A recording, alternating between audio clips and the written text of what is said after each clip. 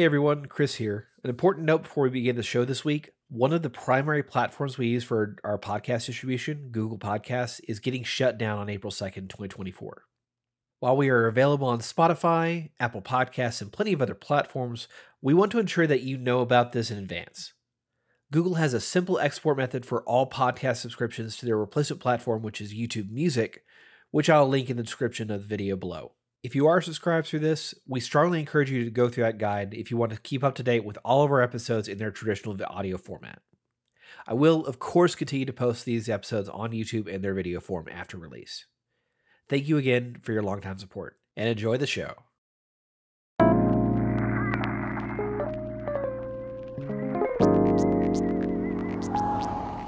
Hey everyone, your host Nick here, and you're listening to the official podcast of 4playernetwork.com. First, I want to remind you that we are a fully independent podcast, quite literally just a group of friends who have met once a week since 2008 to talk about video games. If you like our show, the best thing you can do for us is be active in our community. I recommend Discord. You can subscribe to our show, leave us a review on your preferred podcast service, or, if you're so inclined, bless us with your patronage on Patreon or Twitch. If you're new, all you need to know is this. We record these shows live every Tuesday night at 8 p.m. Central on Twitch, and the audio version launches on all podcast services on Friday morning. Patreon and Twitch supporters will even get the show a day early on Thursdays. But if you want to know more about any of this, about what we do, or find all the important links you need, simply visit us at 4playernetwork.com. And that's it. This is the only ad you'll ever hear on this show. So, with that said, thank you for listening. Let's get started.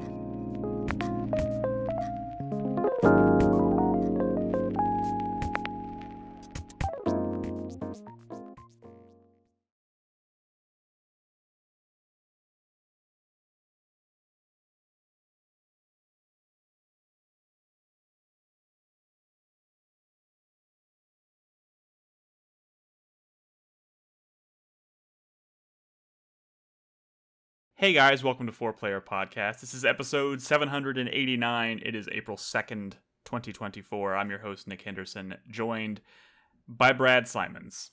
What's up? Nolan Hedstrom. Hey, how's it going, everybody? Christopher Guthridge. Hello. And Christopher Davis. I heard from a reliable source that 7 actually ate 9. Oh, God, that's okay. You had your chance. It was there. I took it. That was poor delivery of a bad joke. I agree with that sentiment. That's very true. Anyways, moving right along. Before we get into the thick of video game discussion tonight, I want to very quickly, because I should have done this at the top of the show last week when it was actually it was timely, and now it's like down to the wire. I'm doing it this week, but whatever. If you use Google Podcasts to subscribe to our show, if you like listen to our show on the go using your phone, like if that's the app that you use, by the time you're listening to this, it's probably gone. So I don't even know why I'm saying this now. What the fuck? April 2nd is the last day Google Podcast is going to exist. So if you're watching us live, or if by some miracle you happen to get this before that April transpires, 2nd. This really doesn't need to be on this podcast. I know.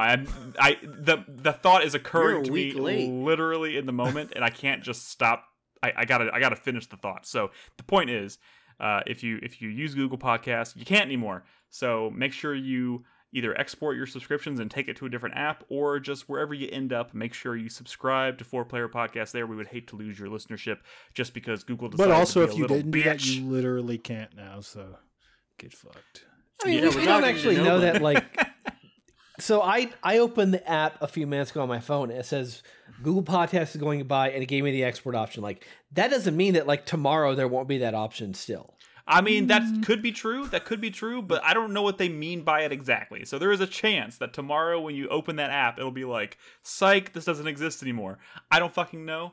But just in case, just keep that in mind. This is maybe a message that's more relevant to the people who are watching us live as we record this on twitch.tv/4playerpodcast or our YouTube channel, because we now stream these shows simultaneously on both Twitch and YouTube. So keep that in mind. YouTube.com/4player. God damn it. PewDiePie/PewDiePie. I'm so not used to saying that. Hold on. What is it?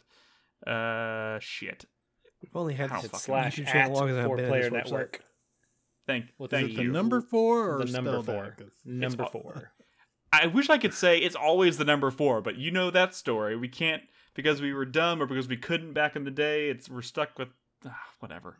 The point is, go to 4playernetwork.com with the number 4. You can find all these links to Discord, to YouTube, to Twitch. It's all there right at the top of the front page. So go check that out. But anyways, we're here to talk about video games.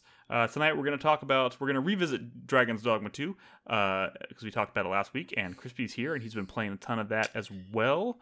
And we're going to talk Rise of the Ronin because Brad's been playing that. I don't know if anybody else here played the demo for Stellar Blade, but I brought footage of that. That's going to be fun. Didn't get around to that. You didn't play it? Surprised. Nobody else played it? God damn. I saw some pictures. Nick would play the Nick-ass video game? Though. You're relying on me to sell. I don't know if it's my job to sell people on Stellar Blade. It's just. Yeah, I don't think that's. You're right. Maybe I shouldn't have framed it that way, but I just. You mean it's your job to latch on to this one and the culture war that is Gamergate 2.0? You know, this is your mascot. Oh, this is your that mascot. No, fuck. First of all, let's not start.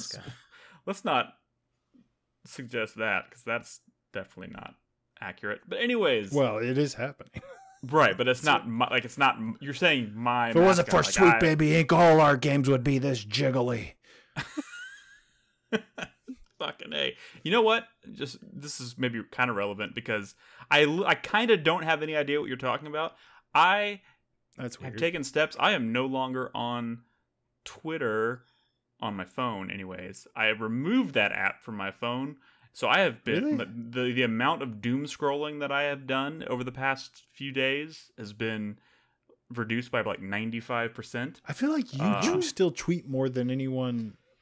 Like in this. No, now it's gonna be in short bursts because I don't have it on my phone, so I can only check it when I get home. So I go the entire day without. Podcast? I can't really do that anymore. Oh shit! Maybe I'll do a tweet real quick. But to be fair, I stopped doing that a lot anyways because Twitter is just a garbage site now. And what? No, you said that, but then I look on there and you're like posting porny artwork like every day, and I'm like, wait a minute. No, listen. I use Twitter in the evening. Like I use it on the desktop at night when I light some candles. I light some candles and dim the lights at night, and that's when I use Twitter. But during the day, I have removed the temptation to doom scroll. So you know what? I feel great. I feel great about this decision. Healthy. It is healthy, but man, you don't realize how kind of addicted you are to like doom scrolling until you realize you can't do it anymore. It's just like your hand has the natural, like whenever you have nothing going on, it's just like, well, reach for my phone. Wait, I can't do that anymore. Wait, no wonder you were doom scrolling. You're following 2,300 people. Yeah. I follow a lot of people. That's Twitter, man. But also, there's a lot of problems with Twitter. I fucking hate Twitter, but I also keep in touch with a lot of people via DMs and whatnot. So like, I don't really want to just get rid of it altogether, but that's neither here nor there. The point is, getting off of Twitter like for 90% of my day has been kind of wonderful for like my mental health. So highly recommend trying that. But yeah, the point is, I don't really tweet the show very much on Twitter, but that's also because the algorithm kind of fucking sucks, and I'm pretty sure nobody sees like half of those tweets anyways. So anyways, moving right along. Is Fantasy there, Critic. Yes, there's updates. Big things happening, Nick. Yeah. Big things happening. I lost another game. Big things. This was a guaranteed 90 plus. Wait, you lost another what? I lost another game. Earthblade got officially delayed. Oh, yeah.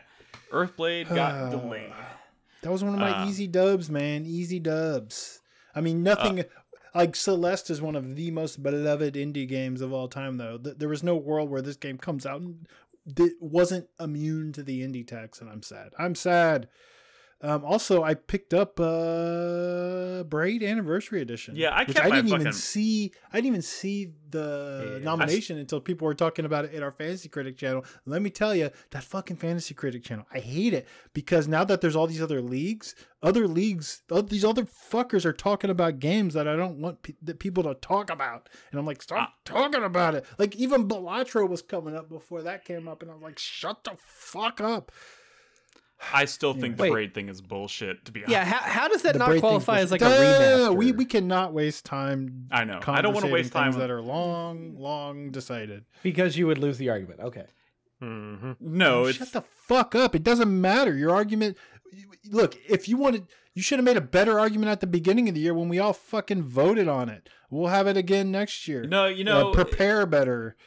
You know, at this point, because of the number of conversations we've had to have about... Which, I'm going to be honest, most of these conversations center around things that Brad has drafted or picked up or whatever over the past year and a half. If you look at the fucking history, I did not even introduce Braid.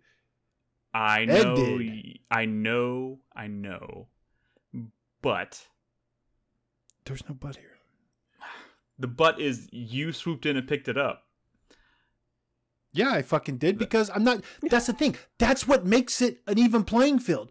All of these games are available for everyone. I don't have to introduce it. Everything was a draft and everything is a bid. It's an auction, you know, which means, yeah, some games are going to be easier dubs than others. Just like your Persona. What shit did you bid? Final Fantasy. You said it here first. We can't have this argument on the show, so we're not going to. We disagree. That's okay. Whatever. Let's move right along. Brad picked up Braid Anniversary Edition. Earthblade got delayed. Not all games are created equal. Well, of course not. Of course not. But I at this point, I feel kind of inclined to like suggest that maybe next year, anything with the word remake, remaster, anniversary, something edition is. I feel like we'll have the conversation when we get there. But anyway, I think it would have to be end up being a scenario where we all have to agree to accept it. Well, of course. But anyways, fucking anything else Fantasy Critic related? I think that's kind of it, right? I mean, in our official league, kind of, yeah. Yeah. Well, last week, I will encourage people, if you missed last week's show, go check it out. We did our first like community league check-in, and we ran through all the existing community leagues and kind of looked at who's like the at the top of the list and the bottom of the list of each league, which was kind of fun. We're going to try and do that every 3 months or so. So we'll check back in with them at the end of June, see how they're doing. But you can also follow along with all of those leagues. The links are in the welcome channel and Discord, so check those out. Also in the show notes. I put them in the show notes every single week. Also, Chris Davis, you motherfucker, you're the only one who had picked up and scored a partial remake with Brothers: A Tale of Two Sons. So you, of all people, should not be talking about partial remakes being cool or not. Listen, bitch. I don't understand this partial remake versus remake shit because that Brothers remake looks like way more of a remake than the Braid remake. You know what I mean? Like, this is where we get into like conversations about what's more valuable in terms of like new content and how good is the new art versus I think that fucking Brothers remake kind of looks like shit. So what do you want from me? The point is, it came out. He got points. Of all people, that was the only one game that was on all of Fantasy Critic as a partial remake when we made the rule. I mean, honestly, I think the whole partial remake versus remake discussion is just kind of one we don't need to have now. Yeah. But then stop bringing it back up. I was almost out of this conversation, and you reined us right back in. Anyways, where do we go? Where do we want to go first tonight? Oh, come on, dude. Who here's been watching Shogun? I have. Dude, fucking Shogun is so good. It's good. I'm not fully caught up. I'm like on episode 5, I think. No, I'm not caught up. I didn't even know it was not all done. I just started watching it. Yeah. I was kind of waiting to play Rise of the Ronin and watch Shogun at the same time. Because I would imagine that's a good combo. It's a good combo. What I didn't expect, Nicholas, is for me to be as fucking hooked on Rise of the Ronin as I am. It is kind of nutty, actually. This seems like a real turn. I've from your pre-release impressions. My pre-release impressions. Well, I think everybody was kind of. Brad, you were kind of. The mood on that game was very down. Oh. Well, when I was saying like this game is going to score like a 75 or whatever, that was me reading the tea leaves and with critics. It was not me thinking that this is a game that's going to deserve a 75. It's just we were living in a world where Dragon's Dogma scores an 89, which means we're living in a world where a bog standard open world checklist Ubisoft knockoff is not going to score even close to that. It's going to score more like a 75. And you know what? I'm not like too mad at the critics. Here's the thing about Rise of the Ronin. Let me pull up some footage here, or the footage. Sorry. This is a departure for Team Ninja. Team Ninja, who has been making Souls-likes ever since Neo. I'd say like Neo sort of kicked off like the modern era of Team Ninja. Team Ninja, and they've done 2 Neo games. They did Strangers of Paradise. They did Wolong Fallen Dynasty. Oh, I forgot about Strangers of Paradise. Yeah, but see, all of those are Souls-likes, like from the level design to like the combat system and whatnot. And Rise of the Ronin is not a Souls-like at all. This is their take on like an Ubisoft open world action adventure game, whatever, right? An Ubisoft game. It's a fucking checklist game, and let me tell you, checklist. Stress the word checklist because it is one of those. It's like you open up your map, there's icons all over the map. Go to one of those icons and do like one of these activities that the icon suggests. Yeah. Do you remember a couple weeks ago when I just kind of jokingly was like, is this going to be the Days Gone for me of 2024? Days Gone for you? I saw no, just in terms of like, because it was like looking like it was going to come out and get like 6s and 7s, but it was because it was one of those kind of traditional checklisty open world games that I was like, if I let myself try this game, am I going to fall in love with it and suddenly be championing this game? I saw multiple people post-release started tweeting about this with the box art for Rise of the Ronin right next to the box art for Days Gone, and I was like, I think this might be accurate. Okay. Well, let me talk through it and you decide. First of all, I'll say like, this is not like. First of all, this score. Does it have a motorcycle? At least, so fuck you. Second of all, no, but you have a horse. A horse that. Wait, what did you just say about Days Gone? Not like a horse, not even like a motorcycle. This horse might as well be a fucking skateboard. Like they have never seen a horse in real life. They have no idea how to animate a horse, but that's okay because it doesn't work at all like a horse. It's extremely like controllable. Like it's the opposite of the horse from Shadow of the Colossus, right? But that's okay because the whole like theme of this game is we're gonna make an open world, one of them Ubisoft checklist games, a bloated one. But you know what? You're not gonna feel the bloat. We're gonna streamline this thing and make it as user-friendly, pleasurable, quick, snappy, like get in there, get out, like nothing wastes your time in this game at all. This is the leanest fucking open world game I've seen in a very, very long time. But it does feel dated, kind of like how Final Fantasy Rebirth felt dated because it's like, okay, well, they clearly don't make these games very often, and maybe somebody on the team played, Assassin's Creed 3 like all those years ago, and it's like, I know how to do this. This feels dated, right? Like a modern open world, game is very, they're very Witcher 3-esque now, right? Where it's like they're like prestige games, they're fancy. Even like the Assassin's Creed ones that are really bloated and people get kind of sick of them and like this is never ending shit. Like this doesn't feel like that. It feels more like the games they were making 10 years ago. This is one of those, they don't make games like this anymore. Well, games. I mean that's fucking true, but like, so does Rise of the Ronin like deserve to get a 76? Well, since everybody on the planet hates this type of game now, it makes sense. it's also, this is not like a very innovative game. It's not an ambitious game. There's nothing you're going to do out in the world that's going to like you've never seen before in terms of like game design. You know what? That's something you can't say about Days Gone. Shut the fuck up about Days Gone. Hang on.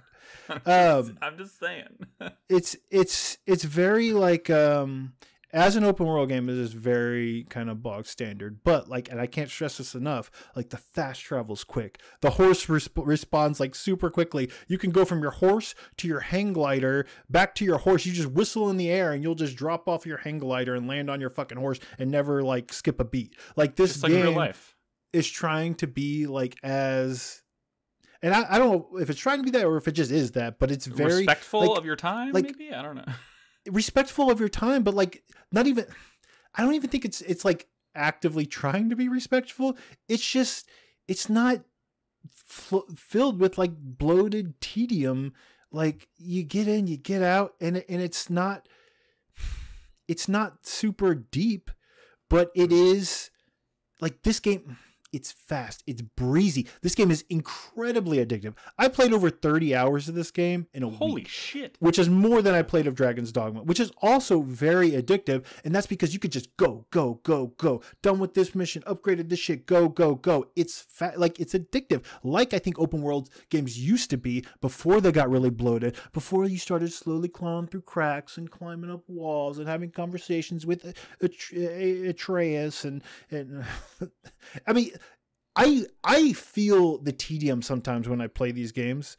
This one, there is no tedium, but it's ugly. It is. Well, it is sort of ugly. Actually, I did want to ask you that because if you are like a graphics hoe bag, like you're probably going to be like, this seems so pretty, and this is not. And like, sure, that's fine. This is Team Ninja, who puts out like a game every 18 months. I don't think like it's this thing isn't $300,000 and I get it. It's never going to be that pretty. Like the assets are like repetitive too. It's not just like tech wise like pretty dated, but it's also they're stretching. It's like a Yakuza game, right? Like in terms of like open world production values, they're stretched pretty thin. They could have released this on last generation's hardware without any issues. I feel like that's kind of because it would have run like shit. That's the thing. This is not like this didn't have like a year and a half of polish to make sure this thing runs like perfectly. You get into Yokohama and it's a little like dicey like frame rate wise. It might look dated to you, but this is still Team Ninja and like they've never done an open world game. But like let me tell you, they kind of like knocked it out of the park because they ended up making one that's just incredibly like addictive and just fun and so fun. This is still a combat game at its core. It has Ninja Gaiden. I mean, it has a Team Ninja like combat design, and I was worried about this thing. It was one of the things I was worried most about because I think Neo 2 especially are like incredibly deep like action RPGs. I think combat wise they're far deeper and more fun to play than like even like the best Souls games. I just love those games and they're far deeper as well. Like there's so many different weapons and like the amount of depth that they put in a single weapon in those games was incredible. Wolong really streamlined that game and tried to make their own take on like Sekiro kind of it was, and I was worried that they were going to keep going in that direction up until I started playing it and I realized this is actually a much more fun, deeper combat experience than Wolong. I really like the combat in this game. It's not Neo, but like some of the stuff they're doing in combat is really cool, really smart. There's like a ton of different weapon styles and like each like weapon each given weapon and a given weapon stance is not like the deepest thing in the world. You'll have your basic combos, you'll have your counter, and every weapon has kind of like a different style of like counter move sort of. And then you have your martial arts, which are like up to 4 face buttons as you progress through the game that are tied to that weapon stance. But weapons will have multiple stances that, by the way, you can earn by tracking down certain like difficult like fights in the world and learn like a weapon style from them, which, like the whole loop of like everything in the world feeds back into like the systems of like, leveling up your character and your stances and getting new weapons. All part of this like really addictive hook, this really addictive loop. But I will say that's something that like like late generation Assassin's Creed games have done. Like that is one thing that like this is maybe learning from a little bit. I mean, not exactly the same, but like everyone likes to shit on those like, you know, Origins, Odyssey, and Valhalla Assassin's Creed games, but that was a huge part of the loop, is like how all the things that you can do out in the world feed back into growing your character, which is good design. But like imagine if you can get, you know, in and like get that new weapon stance, and it only wastes 5 minutes of your time instead of like a 45-minute like thing that drags on and on and on. And by the way, go enjoy the next one. Like it's back to the combat system. Like the katana has like 9 different stances. No other weapons like that, but like you learn these different stances, and they're completely different move sets for each stance. So a single weapon has like has like multiple stances you can learn, and you swap them on the fly. Not only can you swap them on the fly, not only do you have moves that kind of link those together and get key back, and there's like key pulsing, a lot of that stuff from like Neo's back, but you have there's like a priority system, right? Like there's certain like weapon types that are like weak or have advantage to other weapon types based on like your stances. So sometimes you'll be like, you know, it's very common, you'll be like fighting like 3 different dudes, but like he'll be using a weapon type that one of your stances might be like strong against, or while the person next to him has a stance using a weapon type that your current stance might be like weak to. So like you're instead of like focusing on like one single enemy, it's more like juggling like fighting 3 people at once or whatever, right? Which I feel like this is sort of the aim of this game, versus like a lot of Souls-likes where like if you're in a situation where you're fighting 3 things at once, you just need to get the fuck out of here. This is more about like those sorts of encounters, and like they do some really cool things to make that work. Like you have interactivity, you know, with stuff in the environment. You can like pick up stuff and like throw them. Eventually you can upgrade your grappling hook to even throw people who are in like a weakened state at each other. You have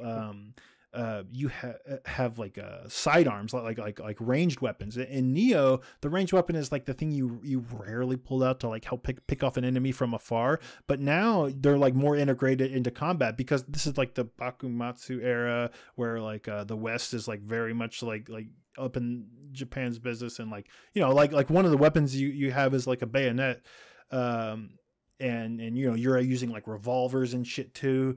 And like the way they integrate that stuff in combat is like really cool and smart. Like I have a flamethrower that you'll see later in the footage, and it's like, I don't know, it's just a cool mix, kind of like Yakuza Ishin, I guess, was a similar era period, because it had some of that stuff too. And there's stealth, like they're there's stealth in the game. So just what do you expect in a bog standard open world? You expect like sort of taking out encampments, right? And like it's really fun in this game, right? Because unlike a Souls game where you're just, you know, it's like a handcrafted level, and I do miss that sort of level design, because I think Neo was like pretty good at that stuff. You know, they weren't from software, but like that type of level design and encounter design, and like, you know, unlocking like shortcuts and stuff, that's just good. That's just peak fucking level design these days. This ain't that, but like taking out, you know, an encampment in like Far Cry can be really fun, right? And it's fun here because this is the first time where I think they're, in a long time, I guess, that they're actually like pulling off stealth. Like Neo, there's stealth options, Wolong has stealth options, you know, but it wasn't like here. Now it feels like a more well-designed like system of like sneaking around and like, you know, engaging, but then re-engaging stealth. You know, it's definitely they're good at that. They're good at like sort of that stealth approach, encampment approach, or just kind of go in guns a-blazing because the combat support it. Like this is like a kind of a dated Assassin's Creed game, but with really, really fun combat. Like the maybe when you're out in the open world, like it's not the prettiest game because the tech ain't there, but like they're really good at fucking combat animations and like death animations and like your like death blow moves. Like there are so many different animations for how you can like kill someone in this game. It's amazing. And they brought back like the Neo and Wo Long, when you kill things in that game, like they're pinatas of loot and particle effects. They just sort of like burst into colors when you kill them. But in this game, it's more like an old Ninja Gaiden game where you're just slicing fucking limbs off and shit. And it looks and feels good, especially when there's so many damn weapons and so many different like death blows for each given weapon. It just feels fucking good to slice someone up. And they do that thing where even after you like fucking cut off like they're dead, basically, you just sliced off their head and their arm, you can kind of keep slashing them up a little bit. It just feels good. It feels good to fucking cut dudes up in this game. Okay. So like, well, no, I mean, it fucking looks good and feels good, right? It's sort of that fucking samurai fantasy, you know, one of the katana stances is the what is it called? The EI stance, where, you know, it's all about sheathing your sword and like pulling it out really quick. And you have a move where you like, will sheath your sword and you're kind of charging it up and you'll dash through an enemy and you'll like, you know, all the slices will happen like after the fact. You know what I'm talking about. Like, and then they'll like fall apart. Yeah. But if you actually do it when you get a death blow, they'll like behind you, it'll dice them up. It's fucking cool. What's it called? The EIEIO stance? Shut up. Yeah, that's actually what I was saying. That's what I was going to say. Yeah. Y'all know what I'm talking about. So what you have is like a game that is not... What the fuck? That is a flamethrower. Sorry.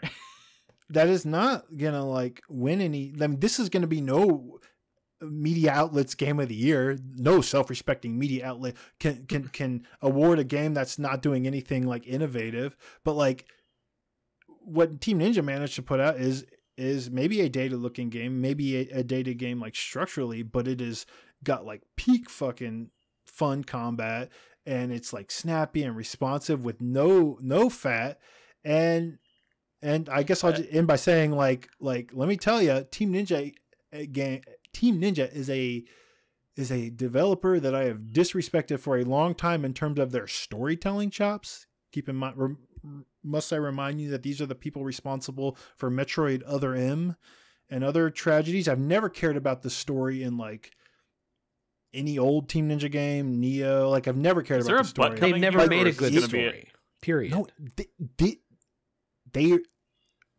they went all out. It's actually good. This is sort of like historical fiction, right? This is a very grounded story. All of these characters are like actual like historical figures and I feel vindicated. It's good. It is good. Now I'll say this. You should play in Japanese because in English, it's a lot of like bad, you know, accents and stuff. It's not good. I don't like what they did.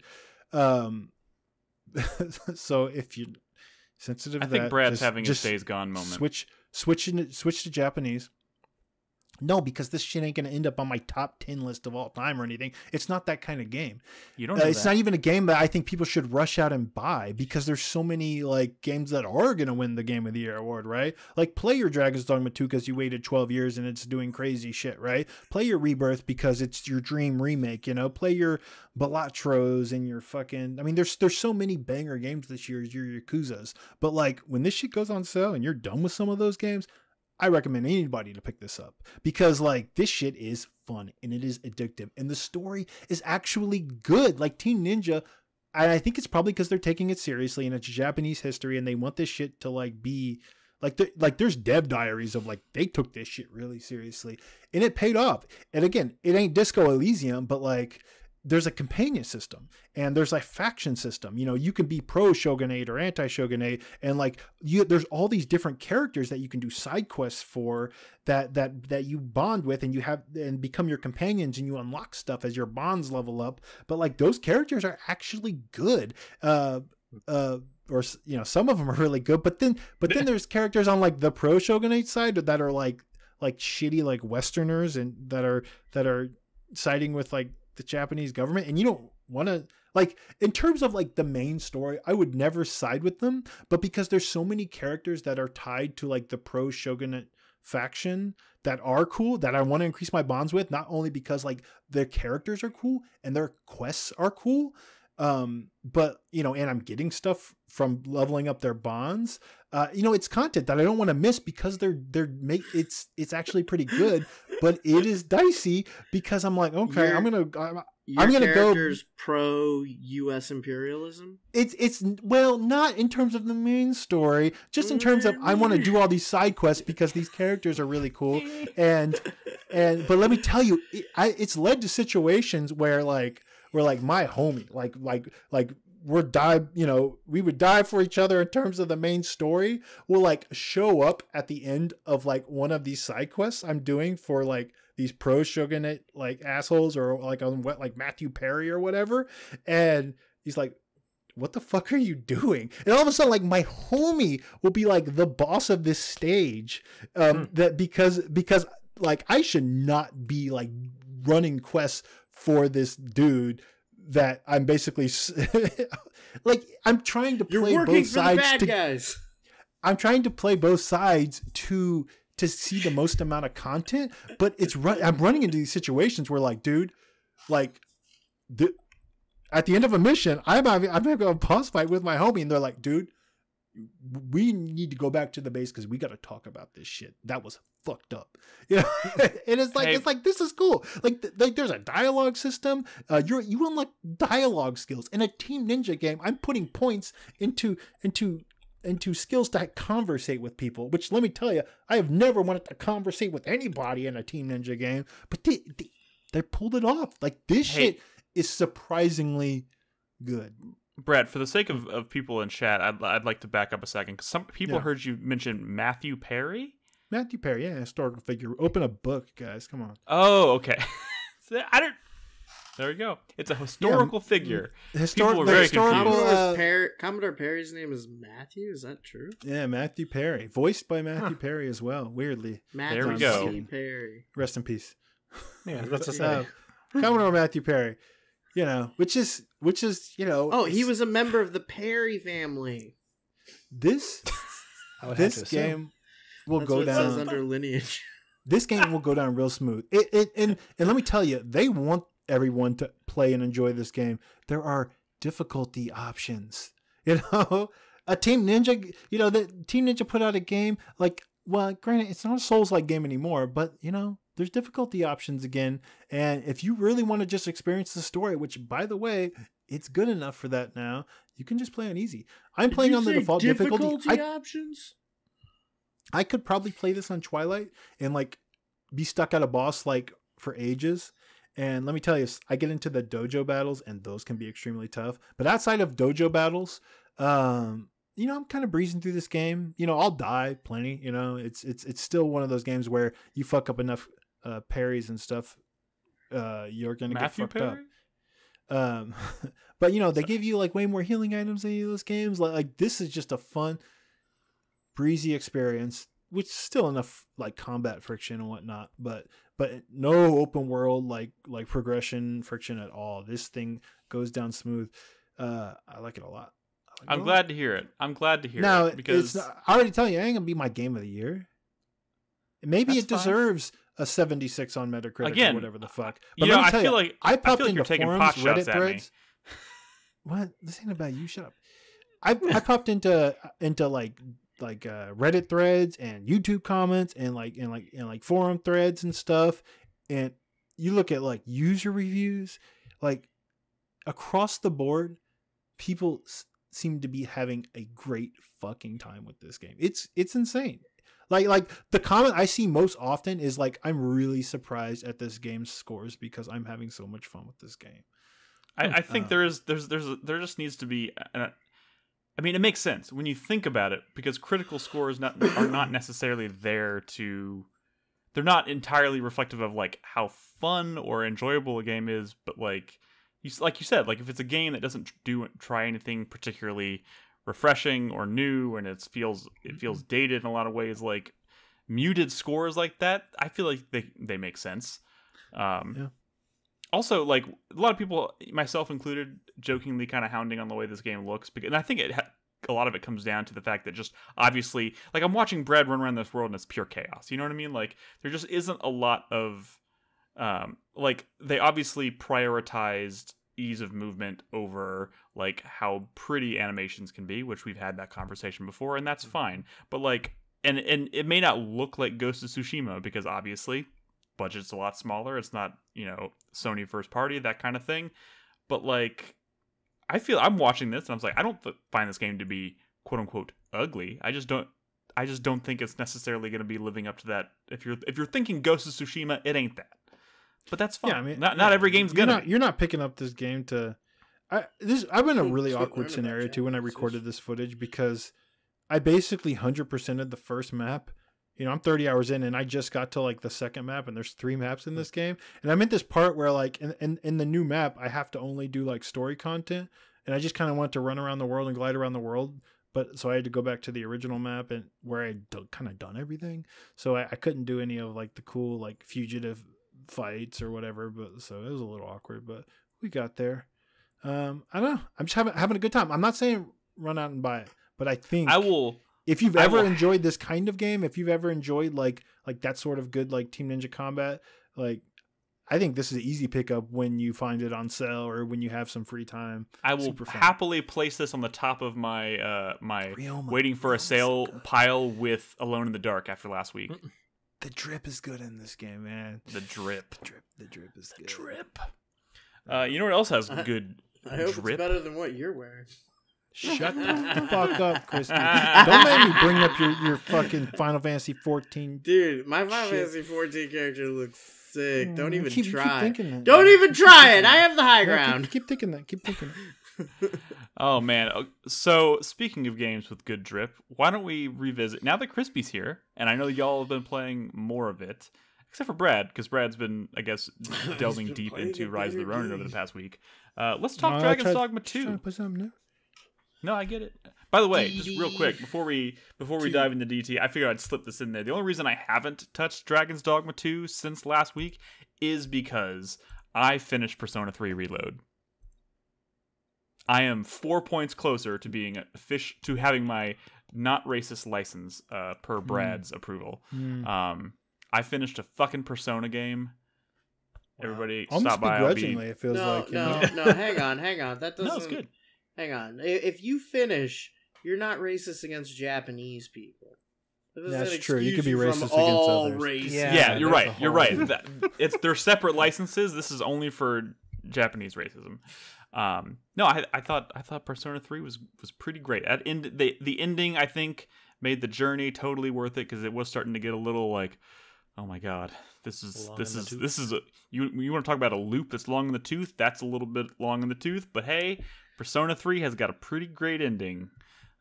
So good, in fact, I don't think I even see the necessity. Like, I don't feel like I need to go back to that new DLC they're going to release later this year. I feel like I'm pretty happy. It was so good, I never want to play it again. Exactly. I mean, I'm saying, like, I feel like people who finish Persona games, they want to, like, they're all crying by the end. These are my best friends, and I never want to leave them. And Nick's like, oh, yeah, that was nice. Let's move on. Give me my points, Brad. No, I mean, I feel like if it was not for this opportunity to become not racist, you would not have finished this game. Okay, you gave me, which is part of my plan, honestly, to get you to finish more Japanese games. So right, but job. I mean, you did definitely give me the push I need. I mean, because let's be honest, that loop, the Persona loop, right, the same loop that every Persona game has, it's a lot. I mean, you're always you're kind of like looping between the same places. The number of times they had to be like, oh, I'm in the classroom now. Oh, I'm in the dorm now. Oh, I'm in the courtyard now. And then like the days just go, oh, I'm in my bedroom now. And then haven't answered my phones and deciding who I'm going to talk to, which is, it wears on you after a while.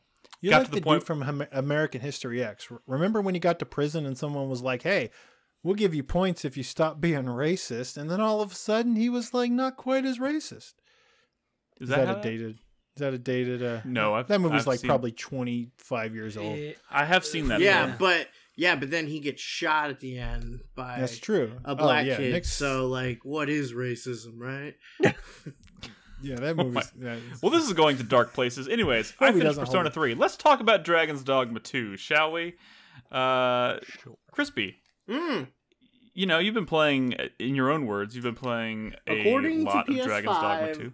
In the last like 10 days. I've played 38 hours. Nice. Nice. Uh, I don't know if you're watching the footage, only? Crispy, but it's the same footage I had from last week. Don't you I fucking don't- shame me. Don't you playtime shame me, Chris Davis.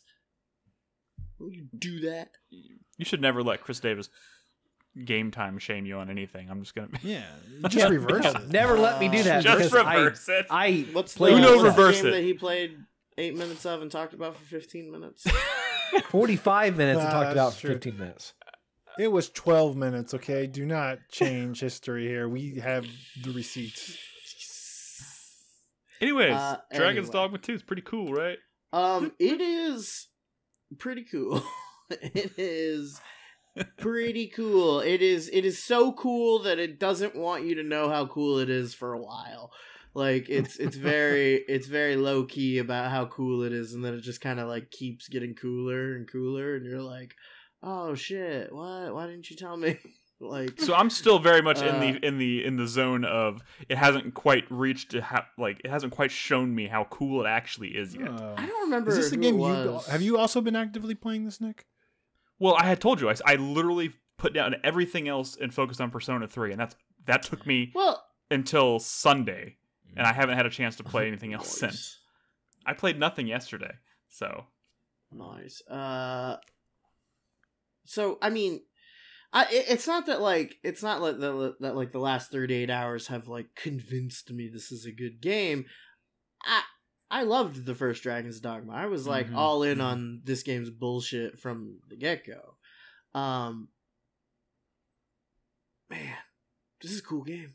Like, this is a really cool game. Oh, I thought this was about to go a different direction. I thought you were about to surprise us. The biggest thing about this game, I mean, I don't know. Like, I did not listen to what you guys talked about, so I don't know if I'm just going to be running over a lot of the same talking points that you guys You might covered be, but last that's week. No, that's perfect, actually. Let me tell the you, how does it feel to biggest- play an open world game with shadows?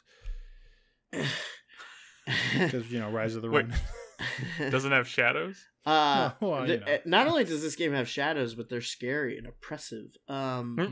Like the darkness is truly terrifying. I feel like the problem, not the problem, but like the thing that this game does better than the first game, just the map being bigger and having more like kind of biome variety is so cool, because that was always the thing that, like, after 30, 40, 50 hours of the first Dragon's Dogma, I felt like I'd kind of seen the whole map, and then I was just kind of running over locations that I'd already been, and the map size for the first one was such that like getting anywhere was like kind of a hassle, but it wasn't like, I don't know, it wasn't like enough of a consideration to make it like to make it like a satisfying part of the gameplay loop. Like, it wasn't necessarily a game about traveling as much as you would have This to feels like prepare it for is. travel. Because This the is a game world size about couldn't work. traveling.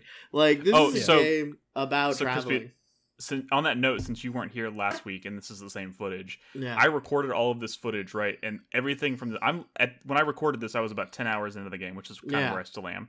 I hadn't even made it to the look at capital that! yet. Look at that tiny little Yeah. speck of map you've uncovered. Hadn't even made it to the capital yet. I spent about an hour and a half to 2 hours in the character creator, and everything else has just been running around the world, kind of going on this journey organically, and like that has been great. This game Even is though so wild, man. Like so much of the DNA of like 1 minute I feel like I'm kind of playing a Souls game, the next minute I feel like I'm playing a Monster Hunter game. Like it, and then there's like I said, the travel. Like, honestly, I don't remember whose review I was reading about it. I feel like it was Paul Tassi, because he was kind of like down on the game, but then like came back and was like, no, this is actually really cool. But like someone was saying, like, if you're playing this game, or maybe it was, I don't know, maybe it was Fextra Life's like 100-hour impression video. Someone was saying that if you are playing this game and you're feeling down on it, consider if it's because you're just playing like the main scenario, and if that's the case, stop doing that. Like, you should instead play this game in a way where you're just like gathering your supplies and then just like finding an area of the map that you haven't uncovered yet and just like walking out there and seeing what's up. Like, that is so fun. Like, the idea of like how stressful it is for me to be like, okay, I'm in Bak Batal and I have to get back to Harv Village. Like, okay, I gotta prepare. And then it's like, oh no, like the day that I was like, I'm gonna go find the elves, like I'm gonna go find the secret elf arbor or whatever it is, and I didn't really know where it was. I just know where I had been, you know. Mm-hmm. So I was like, okay, I'm gonna go explore this region of the map today, and then like literally spending like 4 or 5 in-game days on the road, to the point where like by the time I got to the fucking elf town, I was like, oh, thank God. If I had to stay out on the road another day, I would be dead. Like, it's... I had a similar experience I was sharing last week with so getting the Brett, back since batal for the first time. Like, Since you haven't played much since then, are you still in the same? Because you left us last time on a cliffhanger where you said you made it to that inn in the middle of nowhere, and they were going to charge you like $1,000, like $10,000 for a night. No, so the story I told last week was my trek to Back Batal, which let me tell you was a little dicey. And by the time I finally got there, I was like poisoned, and my mage was just curing me because I was like, this poison's gonna wear off eventually. And I finally make it to Back Batal, and I get to the inn, and they want 9,999 gold, and I'm like, what the fuck? That's so good. No, but that was also before I knew that camping equipment. Oh, yeah. I didn't know. I thought it was a resource that I didn't have one with me. It broke. I had one and it broke or something, and I didn't have it. Yeah, like if you get ambushed in the middle of the night, it breaks your camp, and you have to get it. I didn't know that's how it worked, because it happened to me enough times where I got interrupted that I just assumed, or early on. Well, that certainly explains. Have you guys been? Resources. I mean, I'm sure everyone's had this situation happen at least once, where like you're taking an ox cart somewhere, you get ambushed halfway through, and then like during the fight, it's like the middle of the night, and during the fight, the ox cart gets destroyed, and you're like, oh fuck, I'm just like now out here in the wilderness, like it's so good. I feel like every time I found a new town, I am like crawling into town, like I need help. And that's the way it should be. And it's so good. And at least the way it should be. It's big Morrowind vibes, it is. You know? The ox carts are just the still riders. Like, this game does exploration better than most exploration games, I feel like. Yeah. Like somehow they've made they've made my map like a meaningful resource, and they've made me like really consider anytime I'm gonna like go somewhere. Like, I keep hearing about all this amazing stuff in the game that I haven't found yet, and I'm not looking up where it is or anything, but I'm like, I need to go find that thing. So I'm like, setting expeditions for myself to like go out and try to find this or that, and that has been a really rewarding. Do you know where you picked up your first secret token? I do. I think it was in Vernworth, maybe. I don't know. Let's hope so. Why? Apparently, he said that was just a PSA that everybody's been saying for the past week. I hope you remember where you picked up your first secret token. There's a quest related to, no idea what that means, and I had no idea where I picked mine up. But yeah. So I know it's somewhere between between the starting area and the capital. I can tell you that. I now know what it's related to, but I'm not going to say. What was great is like I took an ox cart to the capital the first time I went there, so like the ox cart is so great because like if you rest during the trip, it doesn't fill in any of the map for the time that you're unconscious. Oh, is that true? Yes, that is true. Yeah, it's so good. So like I'm in the city, and I'm like, okay, I know what's going on in the immediate area around the city, but like I don't know what lies between here and like another place I've already been. Like I don't know how dangerous that road is. Like, God, it's just good. It's so good. And what world. And the like this is before like you get into the vocation system and everything like that, because this entire time until like a couple hours ago, until like maybe 2 hours ago, I had only played mage and sorcerer. Like which is very different. And what are you how now? You would play anything else. I just went the warfare. Yeah, I went with so after sorcerer, so I maxed out sorcerer, got all the augments for it, and then I did a couple levels of warrior, and then I did a couple levels of archer, and I don't remember why, but I just unlocked trickster. So I've been doing Trickster. And Trickster's interesting because, like, I feel like I'm doing absolutely nothing. Like, I don't even think the thing... I don't even think the thing that I am doing is doing that much. And like, I'm trying... I just... It doesn't do damage, literally. Yeah. Yeah, but, Wait, like, so I don't know... do? Like, there's a... But, like, there's a...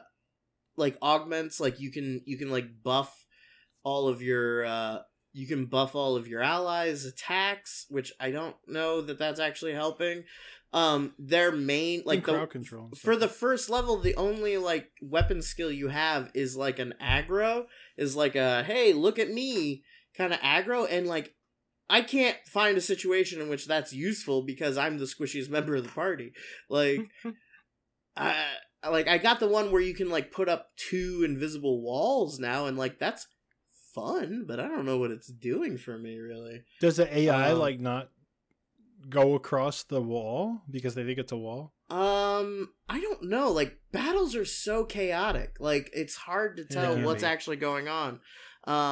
I've used it more as, like, I'm gonna back up, drop a wall, and then, like, go behind with my mage and let them cast their healing magic. But, like, Papa Shot in chat says it feels more like an in-game class because by the time you get there, you're getting like level 50 pawns and shit. Yeah. I mean, I'm probably gonna switch off. When they revealed the class, they showed like make a fake, like, you're like on the edge of a cliff and you can like make a fake like extension to the cliff that the AI thinks is the ground. What? And they'll like run and jump onto that fake ground and just fall to their death off the cliff. See, because that's it what I'm looks saying. like I feel fake like floor. Yeah, I feel like it's gonna be worth leveling up because there's gonna be crazy stuff like that. Like even right now, I've got the one where like there's one where you like go unconscious and your soul leaves your body and you can like scout areas ahead. As astral projecting, which is really cool. I haven't found a great situation where I'm like, this is something I need right now, but like it's really cool. Which is everything with Trickster is like this class has big Dragon's Dogma 1 energy, where it's like, these are some great ideas. I can't wait for the sequel where they finally like flush us out. Where they like finally get this right. I leveled it up enough to get the augment. Like they're one of the Trickster's augments is the one where it'll tell you when Wakestone shards and seeker tokens are nearby because you can like hear them now and they blink, so you can like see them. So you only have to get like 2 or 3 levels into Trickster to get that. So I've already got that. So I think I might put Trickster on the back burner for a minute and switch to a different class. Some people had this idea of like the warfare where you could like do the Trickster stuff and like set up your little aggro pulling thing and then switch off. But apparently it like goes away super quick when you switch. So even in that situation, it's not useful. Yeah. It is a neat idea, but the execution is just, the number of times this is pretty basic because I'm still pretty early, but just to kind of speak to like how fun and unpredictable combat can be, like just playing as like a warrior. It's a warrior. I think that's the starting like knight, like sword and shield class fighter. Okay, fighter. Yeah, like the number of times I've like been in combat with just like thieves and whatnot on the road or whatever, and I've just like resorted to like tackling them, picking them up, throwing them over my shoulder, and just like tossing them off of a cliff. If you're like standing near any like body of water, you just like throw them in and they like melt. Like it's fucking brutal. I saw a clip on Twitter of someone who like picks up their pawn, throws them off a cliff, throws them off a cliff to their death, then pulls out their mystic archer or the magic archer and uses the revive arrow to like revive them, and then they jump off the cliff and their pawn catches them, and they're able to traverse way down a cliff that way. That trick is now on every single things you didn't know, tips and tricks, things I wish I knew, like starter tips. Everyone steals each other's shit. Video that's out there now. I haven't found the unlock for Mystic Archer. Or Magic Archer. I haven't found the unlock for Mystic Spearhand. Is that what it's called? Oh, Mystic Spearhand. I think you should be able to get early. I definitely got it early. One of them I know. It's like you have to find an item and then. Have you been back to after? I haven't been back to Melvin in so long. I keep like trying because to the like guy go. that gives it to you, I think, is there. Oh yeah. Oh, because I just assumed that's what you'd be repping. It's it's like a hooded Jedi with a twirly double staff. Wait, are you talking about Warfare or Mystic? No, Mystic Spearhand. I thought that's what you'd be repping, but I guess you just don't have it yet. I don't have it. I was going really hard on Sorcerer because Sorcerer is sick. Like Sorcerer is so fun. I love just like I'm so addicted now just to floating. Like I hate not being able to do it on any other class. Like there's so many things. Like this game is super vertical. There's so many things that it's like you probably shouldn't be able to get up there, but if you're a sorcerer, you can just kind of float up there. And then I've had a couple scenarios where I have a sorcerer pawn that's with me. It's not mine. Yeah. But yeah, they have that float ability. And yeah, so oftentimes I can have them either float across a gap, or there's like a treasure chest that's like on a small little like, not a little mountain, but a little like a higher up position I can't get to, and I'll point at it and they'll go and float up and get it. Yeah. But the pointing mechanics in this game are kind of weird. I mean, I don't really understand how they work because you can't like target something. Yeah, it's you like just kind of point in a direction Yeah. and you're like, go. You're just kind of like, so do it. Yeah. Yeah, and so one of my pawns like floats over and they just stand next to the chest. No. And I'm like, dude, open it. What the fuck are you doing? And so I keep pointing, and so then my other pawn, like my actual pawn, not the one I've hired, is he said something. I can't remember what he said, and then he just walks off a cliff. Yeah. To his death. The And I'm AI like, gets what the a fuck little are you buggy. doing? The AI gets a little buggy from time to time, But for sure. The other one that I've seen that there's a mod for on PC that I would never download, because whoever downloads this mod is a monster. But there's a mod that takes away the post-battle high fives with your pawns. And I'm like, why would you? Every time I'm like, yeah, fuck yeah. Like, I love the fucking Tiger Woods meme where it's like my pawn after every battle, like, big dog. Why would I not want a high five cum lord after every battle? Come on. It's so good. It's so good. Yeah, all the stuff with the pawns in this game is so good. Like, I feel like the idea from the first game where they're like, oh, your pawns will have knowledge of quests that you haven't done yet, or knowledge of secrets, like that came up in the first game and it was cool, but it feels more tangible but here. It wasn't as varied as it is here, and it wasn't as like literally there have been like multiple like, hey, there's a cave over here, let's go check it out. I almost didn't, and then I go in there and find game. like cool loot and shit. Like it's so sick. Yeah. Like in that first game, I was like, I see what I can. I know what you're telling me. This is happening behind the scenes here, but I don't know if I really believe it. Yeah. This game, I believe it. I feel like because it's just the number, like the dynamic, how dynamic it feels, and how many times they have actually pointed things out and like tried to lead me to places or say like, I'm gonna take this information back to my master or whatever. I'm like, okay, it definitely feels like a much more tangible system in this game. And that's great. And I think part of that is just the broadening of the world design too. There's just more stuff for that to be like relevant, It's so much fun. I don't know, like this is a weird, imperfect, like brilliant, insane game sometimes, and I'm so fucking thankful that it exists. Like it's so sick, and like. Honestly, like I'm sitting here loving it, and it's also making me excited for the next Monster Hunter. For what is that called? Wilds. Yep. Yeah. Like there's I don't know, man. Like I was playing Warriors, swinging around that greatsword, being like, if only I had my fucking Nargacuga greatsword. Like the combat in Dragon's Dogma was nice, but like let's be real here. If it was just Monster Hunter combat, if it was Monster Hunter, this would be perfect. Well, like that lame ass tackle that they give the warrior is so like one of my complaints last week, and I was mostly like echoing pretty much everything you're saying. I think we all were, but I feel like it's a little. Like it seems so limited. Like I feel like they could have done so much more with the vocation system and even the combat system in terms of like something like like a little more depth, a little more synergy. It would be great if you could just swap to your pawn in battle, which by the way you can in Rise of the Ronin.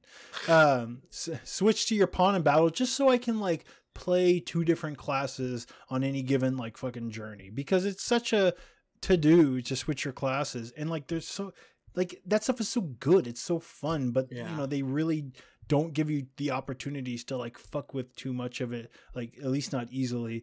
And I just want to get the warfare, and I saw like Mike saying it in chat earlier, just so I can use stuff like just levitate without actually like being like a full-blown sorcerer. I could just swap to the staff and like do my levitate and swap back. Like I want a little more versatility with my class and my move set, and I feel like they could have gone a little harder on that. I feel like the warfare should have like maybe been like the default class. You should have always been able to like switch weapons and not have it like waste one of your skill slots, you know? Like it's crazy to me that you can switch.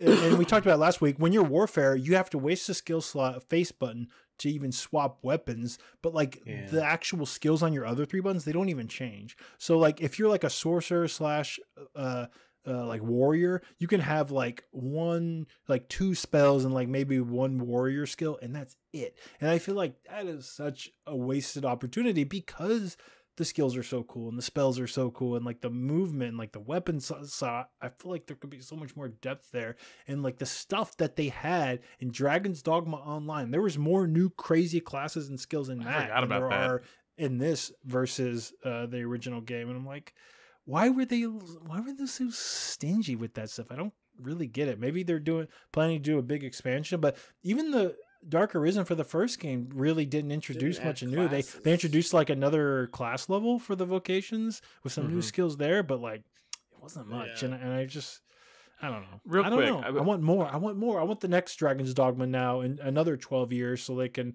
iterate on it again. But before we move on, I wanted to throw it over to Nolan for a second. I know you've been playing a lot of it too.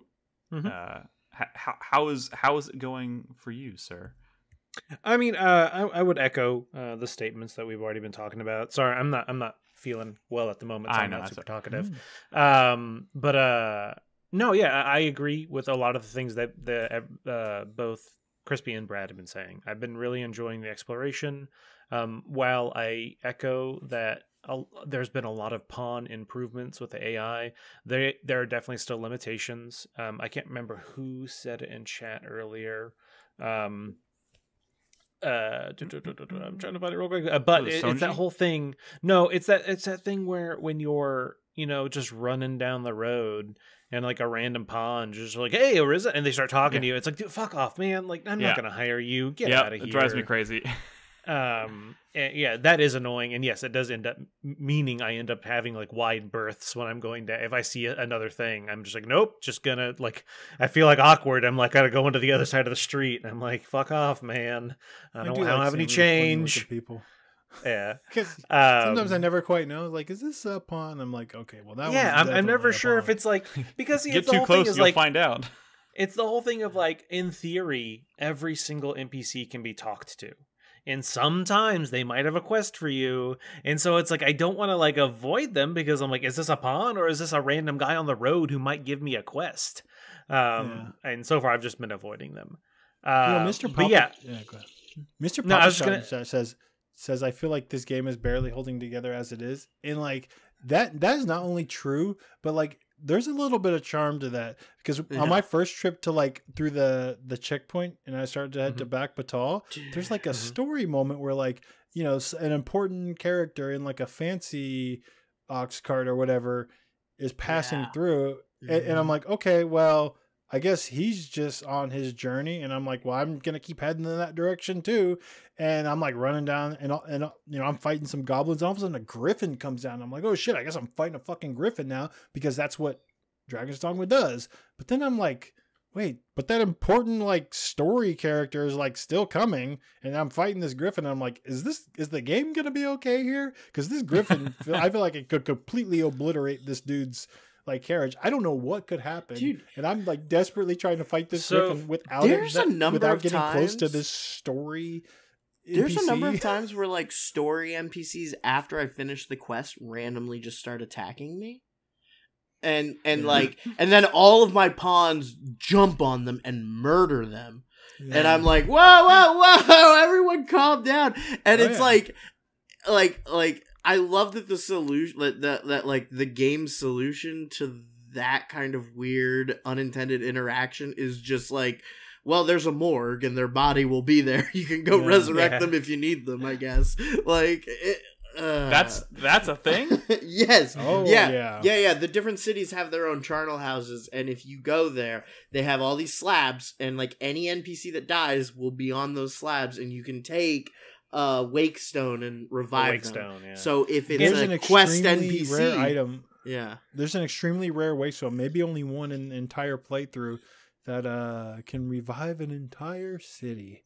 Yeah, let me tell you. There's because there Nick, might be a reason. There's a reason for it, you Nick. might want that. Well, no, I mean, like, are we just saying that? Come on, let's not get into it. Hold on, let's not get into it. There's tooltips for it. Come on. So the other what I want to say is one of the things. So speaking of reviving NPCs that get killed, potentially important quest lines, NPCs getting murdered. This game really forces me to play in a playstyle I'm not used to, in that there's not really a save and load feature. You can't just like pop a quick save and then fuck around and then load that quick save. That's not really a thing. Yeah, can you save your game? Yeah, sure, but that's not really how it works. Like doing anything in the world will do an auto save if enough stuff happens or certain things happen. And my general play style, just because I'm a fucking insane person, is I constantly save in case I make a mistake that I want to take back. But I can't really do that in this. No. And it's really is not two something saves, to be sad. There's a hidden save. There's your I last know. in sleep. But like I've definitely gotten to the moment where I'm in the middle of the city. I'm like, oh, this douche dog slip. I'm gonna pick him up and throw him. And then all of a sudden, like, oh, I'm fighting all these people. Oh, I think I'm gonna have to kill this guy. Wait, who was that? Was that guy important? I'm like, do I reload here? I'm sure everything will be all right. No, Yeah. and to your point, can't yes, fuck around as much. But there is the last end save, but oftentimes that last end save was like 5 hours ago. And while I don't mind reloading 15 minutes or 20 minutes of gameplay, I really do not want to backtrack on 5 hours of gameplay. 5 hours is a lot, yeah. Yeah, and so yeah, man. it does, and that's one of the things I like about it is because it pushes me out of my comfort zone. But that being said, as well, it really makes me, I don't want to say spend less time like worried or concerned, because I'm like, you know what, whatever happens is going to happen, and I'll just move on and I'll just keep going. And so I really like that it's kind of changing how I at least play this game. Obviously, if I play any other game that has an instant save, I'm still going to do it. But I like that this game is kind of, it forces your hand to it a little bit. Mike says low turn. Everybody says low turn. Let me tell you, how about we just have the Dragon's Dogma team make a Lord of the Rings game? This is just going right back to Larian situation. Let's let Mordor. Larian make a Star Mordor. Wars game. God damn it! okay. I mean, like, we're gonna talk about pawns, but we're not gonna talk about the plague. It brings it up. It tells you about it. There's a force like menu thing where it tells you. That's what I was saying. It's like we should talk about that. I've heard people talk about it. I'm not far enough to really like. I don't think any of us are far enough to have it really affecting our games. It's not affected me yet. I'm just aware. Yeah, I hear it's more of like a late game. That's a big reason why you would want to be able to revive an entire town, because the Dragon Plague can drive a pawn crazy, and then if it progresses far enough, you'll rest, and while you're asleep, your pawn will go murder everybody in the town. Jesus. Well, that sounds... And you wake up and everyone's dead. But I also heard if you wait a couple days, they all come back. So I don't know. No, wait, really? I think I didn't know about that one. Shopkeepers and maybe story-related NPCs will come back, but not everyone. Yeah, you gotta like watch your pawns. Like if they start getting out of line, signs. Wait, are you telling me Come Lord can't be trusted? Well, none of them can be trusted. I mean, the PSA is like if they start like giving you lip, or if they're not like obeying your commands in battle, yeet them into the brine. Yeah, or like if you see them have into the brine. Apparently, also if they have headgear equipped if they progress far enough, they will automatically unequip their headgear so that you can see that their eyes are glowing. Interesting. Oh. Yeah. Little wild. details, man. Lots of really cool little details in this game. Mm-hmm. Yeah. It's wild. All right. I'm sure, as always, we'll revisit. We're going to be playing Dragon's Dogma for a while, Yeah. so we'll revisit on a future episode. So good. And things will continue to progress. In the meantime, guys, we're going to take a short break. When we come back, I'm going to talk a little bit about that sweet Stellar Blade demo. I know Chris Davis has been playing a little Unicorn Overlord, and then, of course, we'll wrap up with the 4-Player Minute. So if you're watching us live on Twitch or YouTube, don't go anywhere. We'll be right back.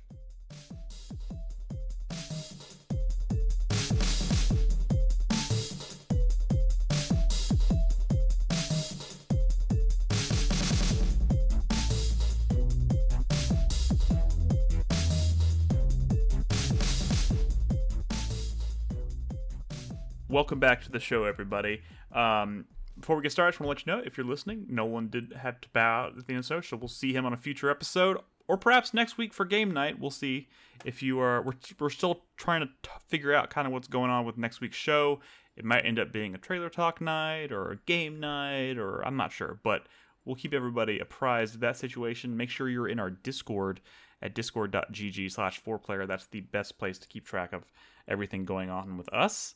But anyways, little mid-show housekeeping, but I now want to talk about, and I'm going to be honest, I had no idea that I'm the only person here who played this. You fools. I played the demo. All right. I played the demo for Stellar Blade. Roll that sweet footage. FYI, a lot of this footage is, I pretty much started the footage. I started the demo over, so like, it's basically the first like 15 minutes of this demo, so it's a lot of it is very cutscene heavy. If you're not sure what Stellar Blade is, you've probably seen. It's the booty game. I feel weird even calling it the booty game. It's like, sexy lady game, right? It's much more just than booty. It's definitely much more than that. But it's also kind of other jiggly bits. Other jiggly bits. And I'll be honest, having played this now, if you want, I'll dig into the gameplay here in a second. I do think there's definitely more to it than just being kind of this sexy lady, maybe borderline gratuitous sexy lady action game. But Brad, you said this in Discord, and I think it holds true. I think there is definitely a very obvious reason this game is suddenly on the tips of everybody's lips. You know what I mean? Like everybody's talking about this game for a very obvious reason, and I think a lot of those conversations have kind of been, well, this is also surprisingly deep and fun, and maybe it's more competent than people are giving it credit for. I really didn't need to hear that out of your mouth, Nick. I really needed that. I need to hear you say that this game is terrible, that it's not going to sell well, and it's going to get terrible reviews. Well, first of all, let me just preface this by saying this is even after playing the demo, this is very much for me. Like, I will play this game if it reviews higher than like a 70. Yeah, that's kind of like my threshold. There's some games where it's like I don't care. There's some games where I'm like, I don't really care what critics think, even if this scores poorly. I know it's my shit. I'm going to play it, right? That's kind of how I felt about Alone in the Dark. I knew I'm gonna play Alone in the Dark, even if it scored what it did, which was like mid-60s, whatever. But like, this is a game I'm kind of waiting for it to like really prove itself, because a demo, it's kind of hard to really get that across in a demo, I suppose. And I'm skeptical. And I think a lot of my skepticism does kind of stem from maybe some of their art design choices. I don't know. And some of the things they've said. Maybe some of the things they've said. And some of the weird things they've said about, like, they spend a lot of time modeling her ass because that's what you're going to be staring at for the entire game. Like, things like that just kind of set off some alarm bells. You know what I mean? And this is weird. Like, I usually associate this kind of action game with like something that comes out at the beginning of a console's life cycle. It reminds me very much of like a Heavenly Sword, or and I think I say that because of like a lot of the like it's like this weird science fiction universe, this original science fiction universe that's just kind of over the top, and there's a lot of time and efforts and money obviously spent on using the tech in interesting ways, so like creating just giant set pieces and stuff, and like it kind of leads me to kind of be skeptical of how deep is this game, like how legitimately fun is this game. And I do think the demo does a little bit to assuage those concerns,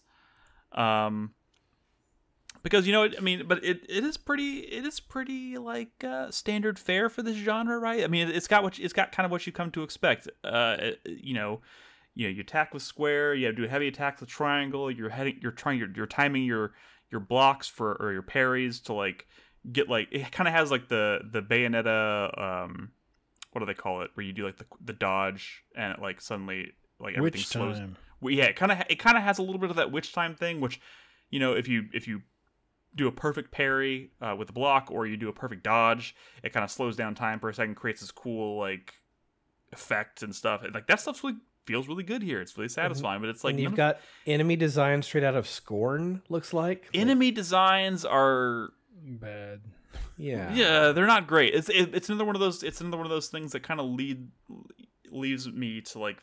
I mean, I kind of feel like that way about everything in this game. It's like everything is over designed. That's kind of the thing that I keep coming back to. It like every single thing is super over designed. Like all these character. I'll be honest. This game might have the drip. I don't know. They have it. There's certainly, and you go into the menu. It has like costumes. I mean, you can't really pick anything in the demo, right? But there's a space for it. It's like you're going to be swapping out a lot of outfits and costumes for these characters, and all the enemies are like kind of super detailed, but also super generic looking at the same time, like just weird Scorn-looking aliens or whatever. And it's also one of these games where it's like they throw you kind of into the deep end in this like new universe, and they just start throwing around terms that like sound really weird because you've never heard them before. Like they're trying to like world build by just using foreign sounding words like that you've never heard before, like alpha nativa or some things like that. And it's like I can't quite put my finger on it. Isn't this the next Nier game? It's. I mean, I will say this: kind of the like the tone they're going for, maybe a little bit of Nier, and like What is that? Just in terms of like the tone of Nier is like when you depression. Yeah, right. Okay, maybe not. I mean, some depressing shit happens in this demo, and you eventually get to kind of this like, after you get through all this like crazy set piece shit that you're seeing happening on the screen here, you're in kind of like this destroyed ancient city, and the music's kind of somber, and it's raining, and you're running around as sexy lady and like fighting weird looking alien things. I mean, it's obviously not to the same level as Nier, but I would be shocked if Nier wasn't some kind of subtle inspiration for this game. Well, more than subtle. Yeah, maybe not subtle. Yeah, nothing subtle about this game. I don't know why I use the word subtle. It's kind of the opposite of that. So the game is better than it had any right to be, which is, I guess, the surprising part, right? But can it sustain that for a full game? I don't know. We haven't talked about this developer, but this is a Korean developer of like kind of a porny mobile gacha game, right? That's Shift Up. Right. I don't know if you've ever seen the ads, but it's like I don't know what the gameplay is actually like, but you see like the jiggly ladies are like behind cover, and then they'll pop out and they'll like shoot like at things in the mobile game or whatever, and their asses will like jiggle as they're shooting, and it's like it's like taking up like a third of the screen. It's goddess of Nikkei, goddess of victory. Baby. I mean, like here's the thing. So, but I want to say this because I've noticed this. Like last year, Lies of P was a game that I thought kind of looked nice, but I didn't take it very seriously because of it was another Korean developer that had a background in making like an MMO that was like not well received at all. It was like a very poorly received like MMO type game that like it's like, okay, well, I don't know what this Lies of P is, but they definitely don't make big budget action games that are actually good and polished. And then it came out and it was like this is good. I don't know. I don't know this developer, and I guess they're on the map now. And I feel like Genshin Impact changed things, right? Which wasn't Korean, but it was a Chinese developed game, and I feel like a lot of what you saw out of like China and Korea were like MMOs or like mobile online gacha things.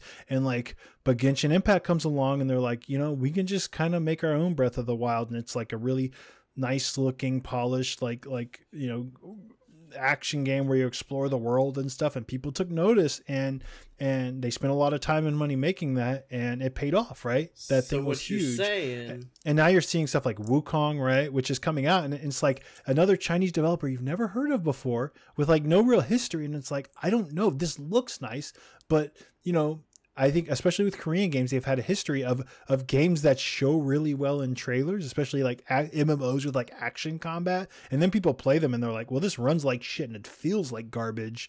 It looked nice in a trailer, you know, like Crimson Desert. Like some people are, it's from the Black Desert Online people or whatever, right? And that's like the textbook like Korean MMO that shows really well in trailers, but then you play it and it's like, well, I can wear a skimpy outfit and that's nice, but like this thing plays like shit.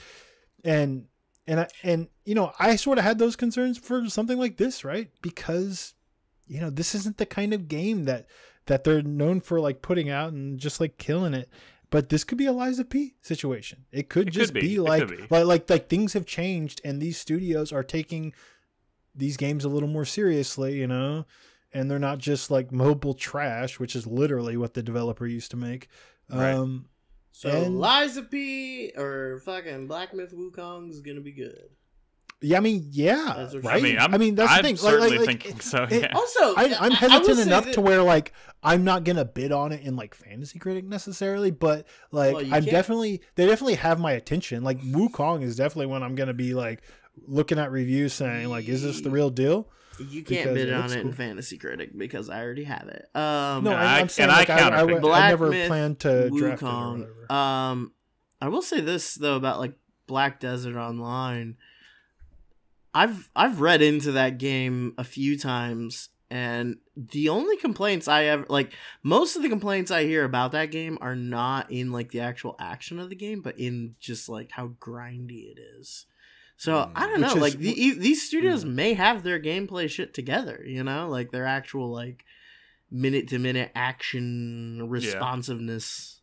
I mean, I will say this: I was pleasantly surprised by Liza P, by the demo for this game. Like, I don't think it's like the tightest action game I've ever played, but it feels nice. It feels responsive. Like when you time your parries, time your dodges, and you start to really get into the combat, it feels pretty good. I don't think it's gonna, you know, obviously just based on the demo. Like you go into the menu and there's a pretty surprisingly big skill tree that you can kind of glimpse in the demo, and so like it leads me to believe that by the time you finish this game, the combat's going to feel dramatically more complex and more interesting. But it's kind of hard to gauge that from a demo. Like we're only talking about this game because of.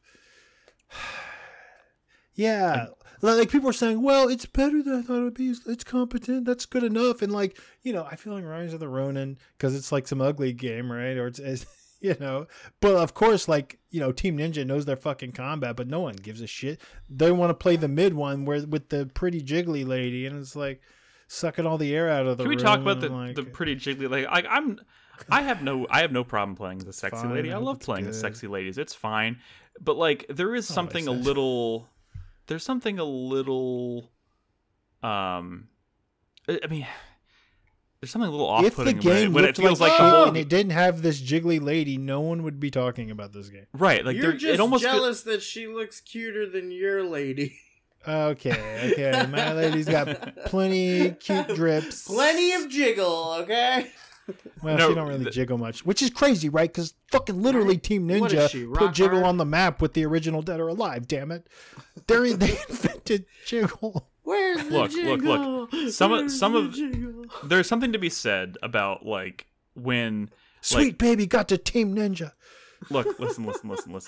There's something to be said when like the sexy lady at the front of your game is kind of being used one, to like prop up the rest of the game, because I feel like, again, like you said, this is the kind of like the elephant in the room. This is why everyone's kind of talking about this game, is because it's so kind of like in your face and gratuitous in a lot of ways. And two, like, oh my god, I just had a thought. She wears high heels without the heels. It's literally just like a ballet slipper where she's forced to like stand on her toes. You know, before I played this demo, I had to. I was like, I went into. Robin was in the other room watching something. I was like, hey, just so you know, just in case you walk into my room in the next few minutes, I'm playing a game. Okay, I'm playing a game. It's a little interesting. Just, but she was like, well, now I have to come check this out. Gamergate. I have to do my part. Fuck you. This is for the West. This is to make all games better. Hey, look, I'm not saying they're they can't. combat heels. I'm not saying they can't do cool shit with this character, because I'll say this: I think it's like the voice acting was surprisingly. Why does her hair look so solid. stupid? It looks like her hair from Heavenly Sword. Do you remember how her hair behaved in Heavenly Sword? Is very similar, but that was like PS3 tech at launch. 2007. This looks, I know, like that tech. It's weird, but like also actually. just for a second.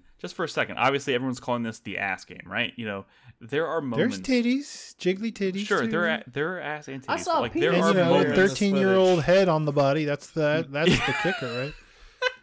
There are moments, and I think specifically there are moments when you're like platforming or like shimmying across, because there's a lot of like climbing on ledges and stuff. As far as I can tell, this is structured a little bit kind of like a level in Devil May Cry, because it's kind of limited, kind of linear, but you can like branch off of paths and like climb up like ledges and stuff to get to like treasure, and then you kind of have to circle back around to go to the main path and progress or whatever. But like you do a lot of like shimmying across ledges and like swinging on like the pole vaulting shit stuff, kind of like Tomb Raider-esque, but it doesn't look nearly as good as Tomb Raider. But like there are moments when she's like shimmying on a ledge and she's like hanging there, where her it looks like gravity is just trying to like pull her ass off of her body, which is very weird looking. What?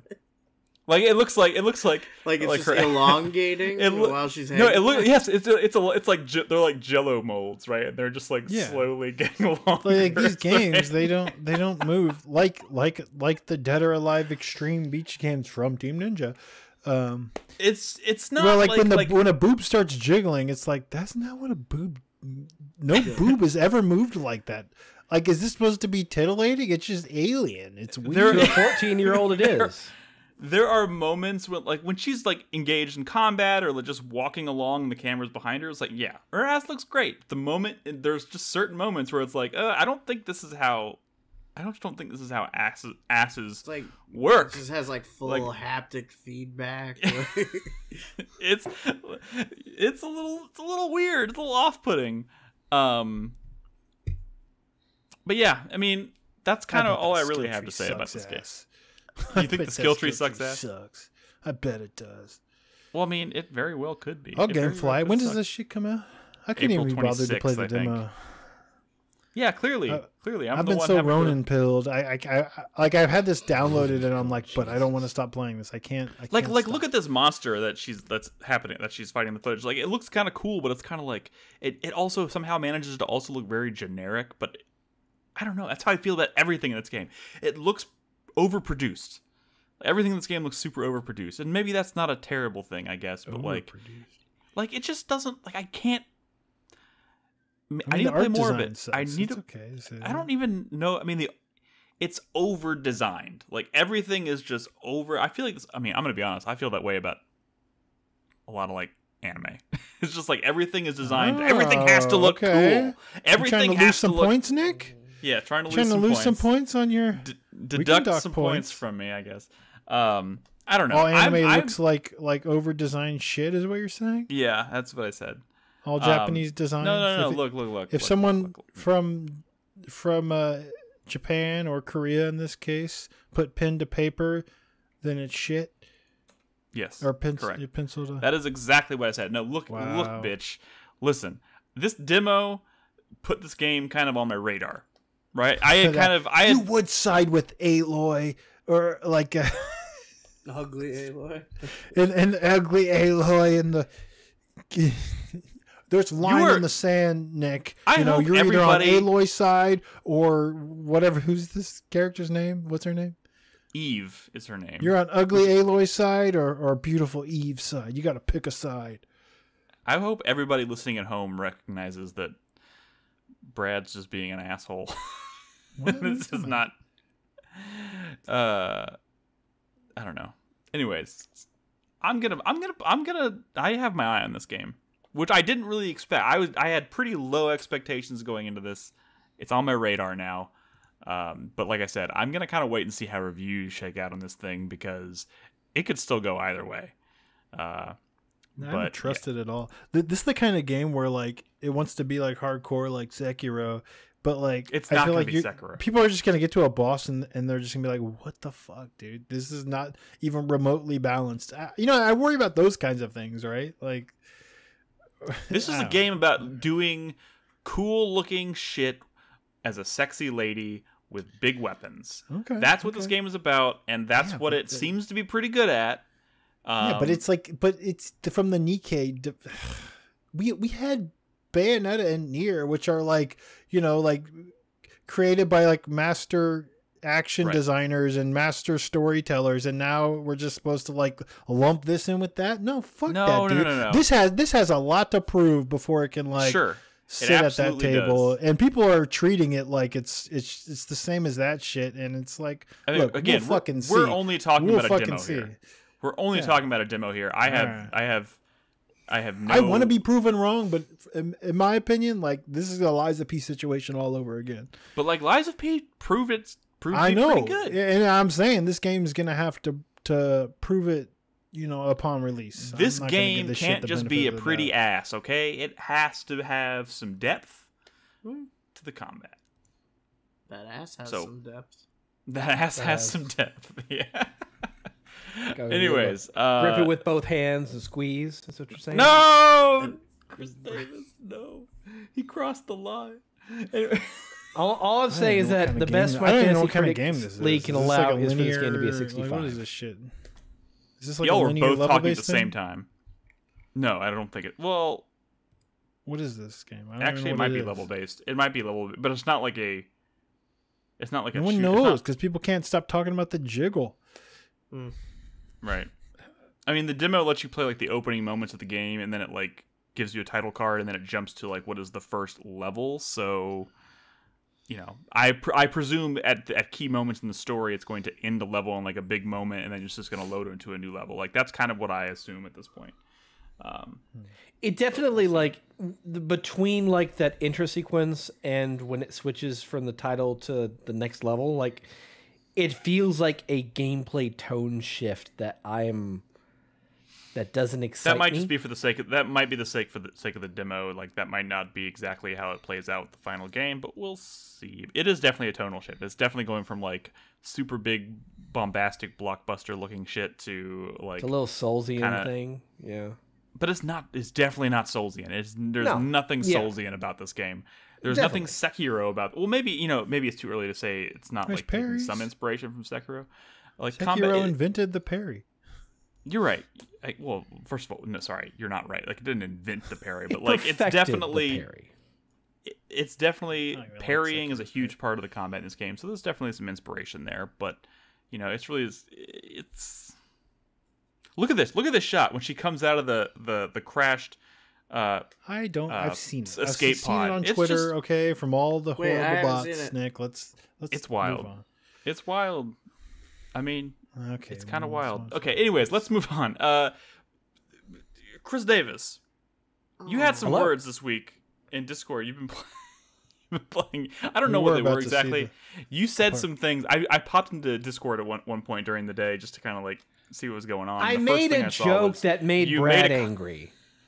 He said some shit about Unicorn Overlord and Brad and Fire Emblem. If you're gonna start talking shit about shit you don't understand, you better get your facts straight, motherfucker. I wasn't talking shit. I was making a joke.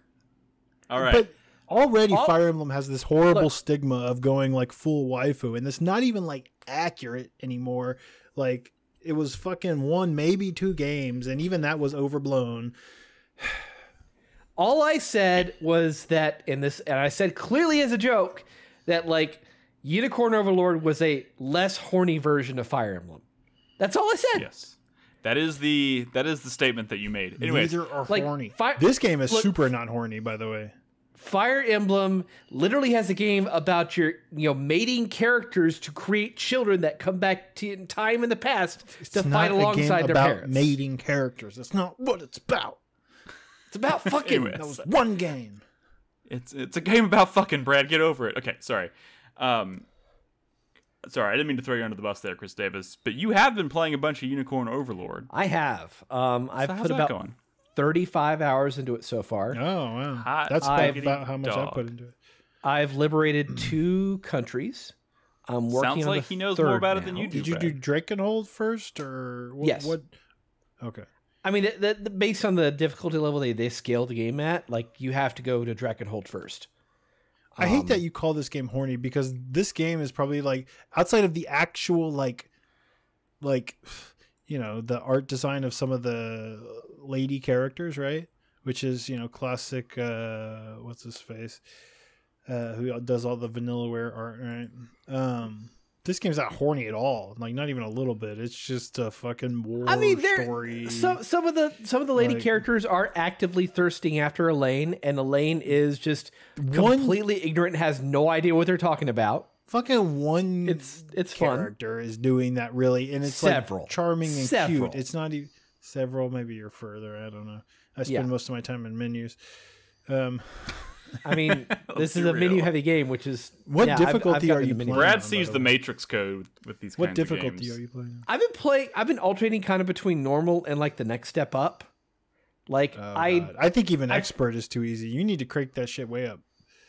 I mean, I don't play strategy and turn-based games like this. Don't listen to this fucker, Chris Davis. Brad sees the Matrix code when he plays. How often are you fucking with your gambits and stuff? Not as often as I probably think I should. That's the game, I have been doing. That's the whole game. I do like significant periods in which I just stop the game for like half an hour and start messing with gambits with all the characters. The itemization is so good. Yeah. No, it is kind of shocking how much I'm enjoying this gambit stuff.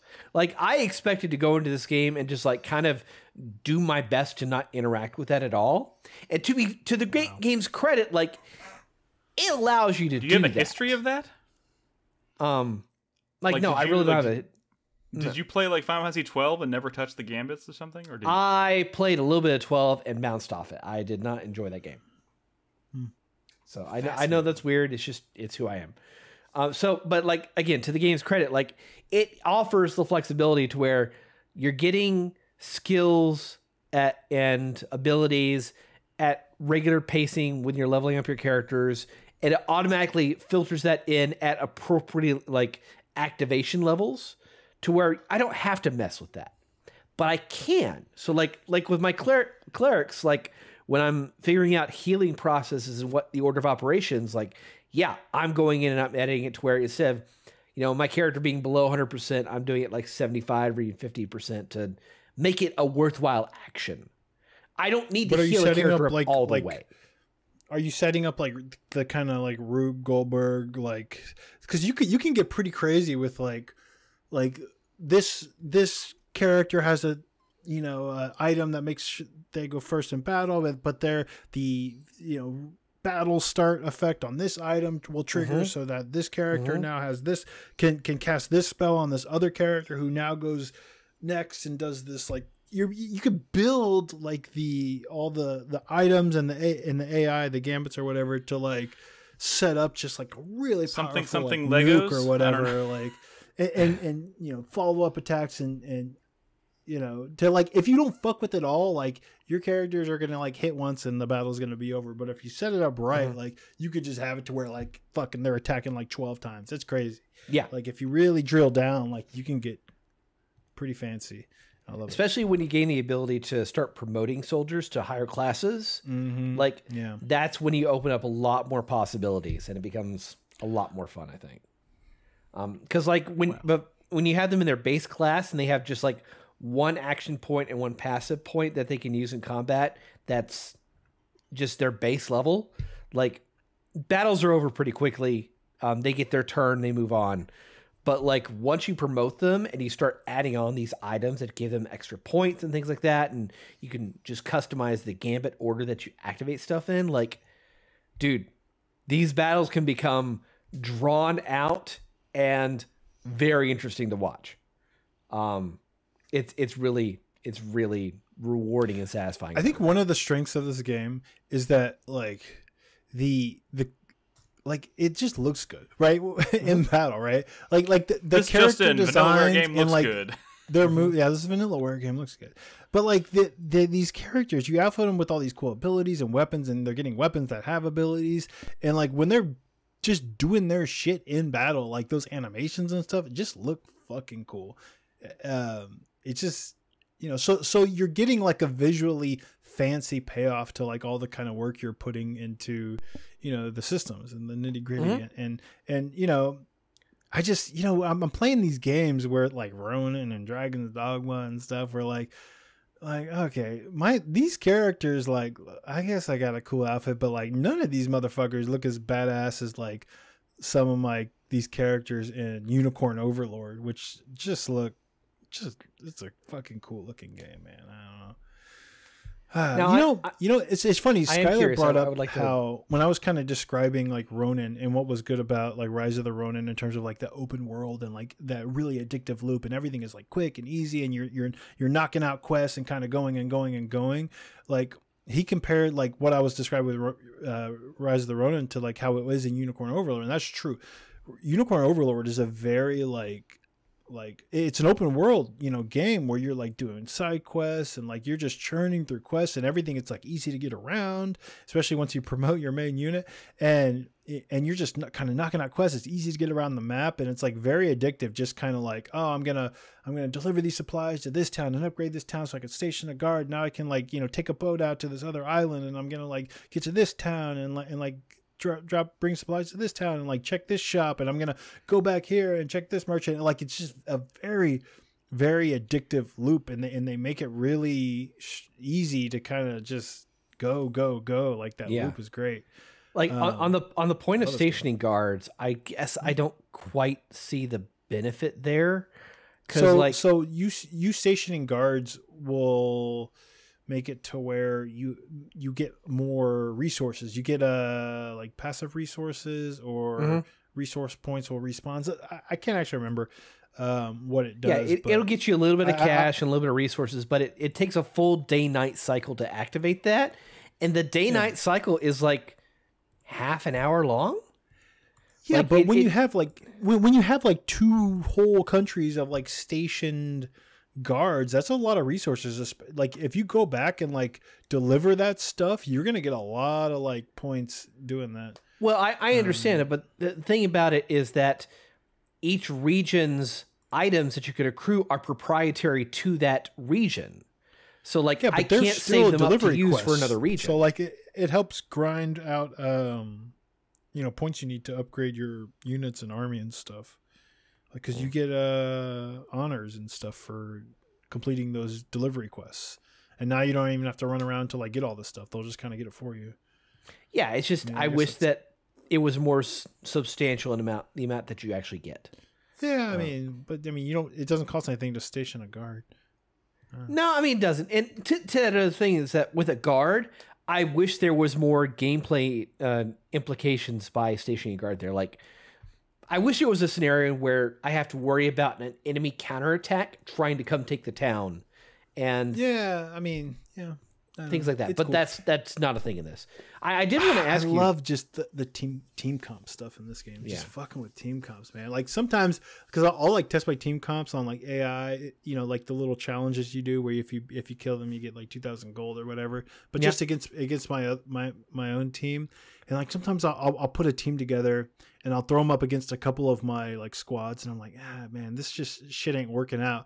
But then I'll do it against a couple of other squads in my army, and I'm like, oh no, like this team just fucking obliterated like this other team. That's like I basically just found like a good counter to like this type of squad and this type of squad, and I just love kind of dicking around and tooling with all that stuff.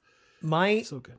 Only big complaint with the game is that it's not exact because there are so many fucking classes in this game. Like it feels like most of the main characters like have their own proprietary class for a lot of them. I wish that the game was more informative of what classes are useful against what other classes. Like you have to go if you don't remember the tutorial for that character, you have to go into a glossary index to find out what they're good against.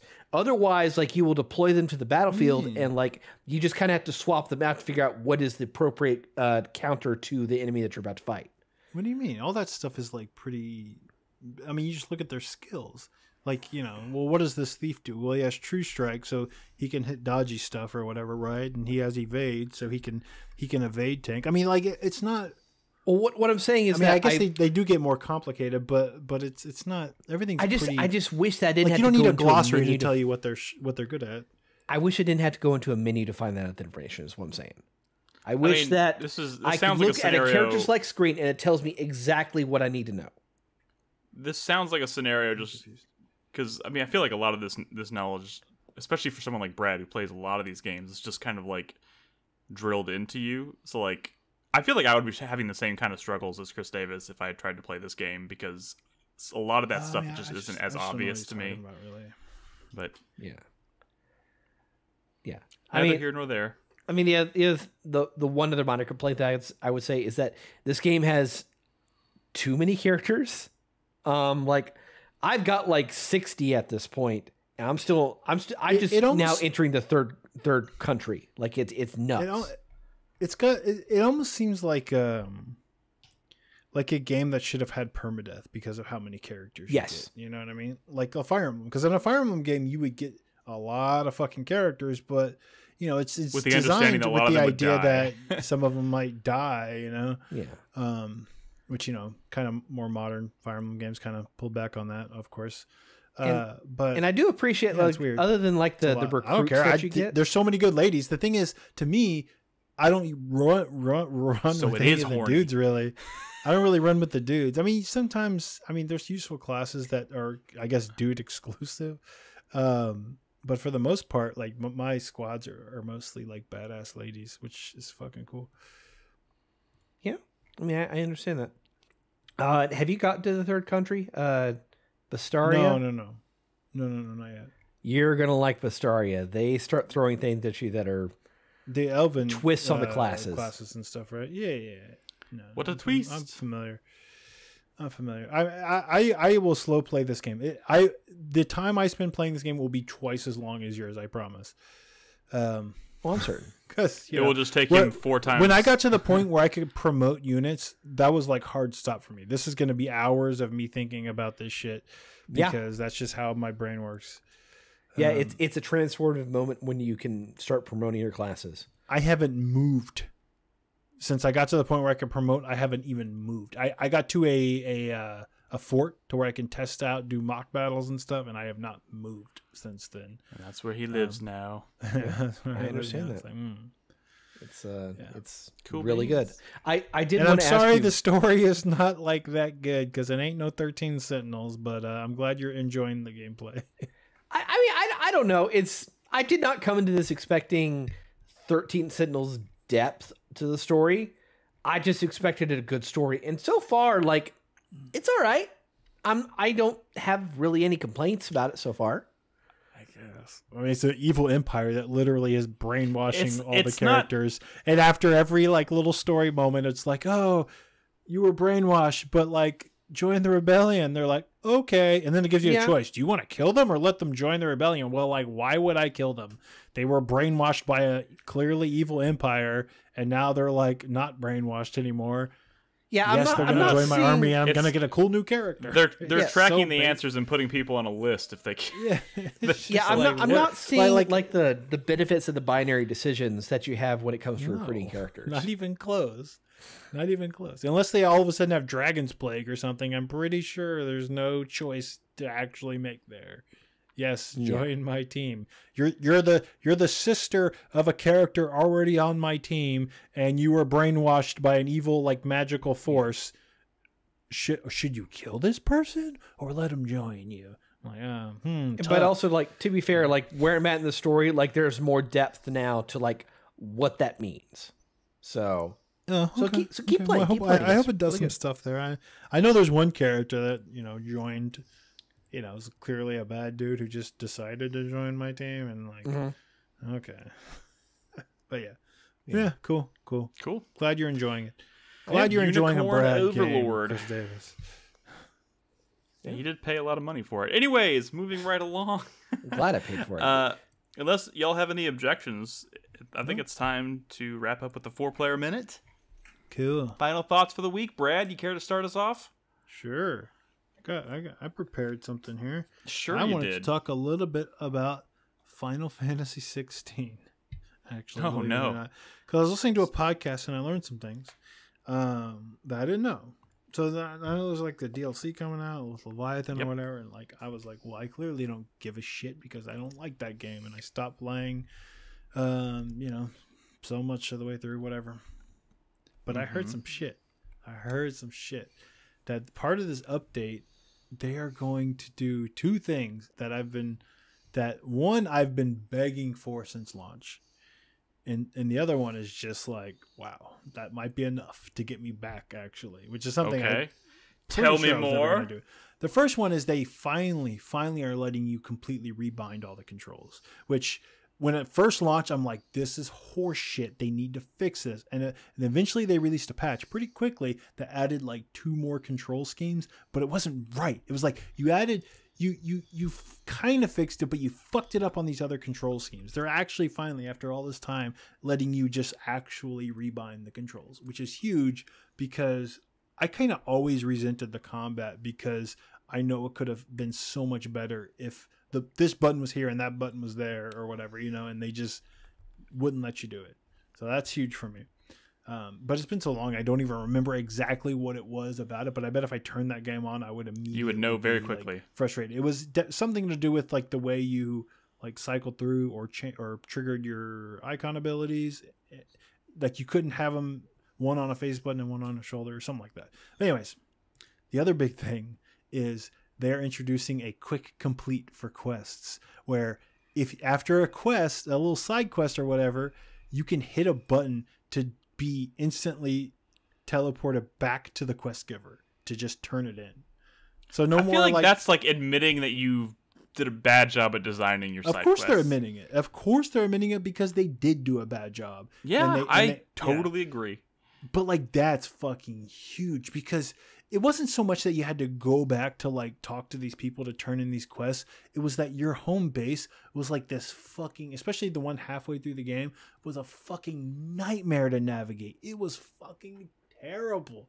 I never wanted to like go from, you remember this shit, Nick? Like the one out in the desert where it's like you have to go talk to this character who's now on like, for whatever reason, really in terms of game space, probably like 30 feet away, but I have to like go 200 feet around like, bullshit to like get to them. Oh, I fucking hated it. So now that I can just like go from like completing a quest out in the world to just teleport back to NPC, huge. That's got to cut back game changer. So much fucking game time. That's probably would cut 10 hours off that fucking game. Yeah, I wish I had that. Part of that game. So that would have turned my 80. That would have turned my 80-hour playthrough into a 60-hour playthrough, probably. Those things might be enough to get me to go back and finally finish that game up because it was just not fun and tedious. It was tedious and not fun, and the game wasn't like, lighthearted and breezy enough like Rebirth, honestly, to make it worth it. I kind of wish they were already thinking about things they can do for Rebirth to make that stuff a little more streamlined because, one of the things I've been thinking about while playing Rise of the Ronin is just how much the game is just not getting in the way of itself. Just fucking go, do. And Rebirth is just like the opposite of that, right? It's dated, but it also has that like tedium of like, oh my God, why is this taking so fucking long? Oh man. Yeah. So I agree. Maybe in a year, Rebirth will be a much better game as well. But yeah, Rebirth. I think Rebirth. I think I think Rebirth has much less to do. I gotta say though, like Dragon's Dogma and like everything really is just kind of like fucking sucked all the air out of the room on that one. I feel as well. I mean, I know people playing. Some people finished it, but like our Discord went fucking that channel is ready to go to the graveyard, I think, already.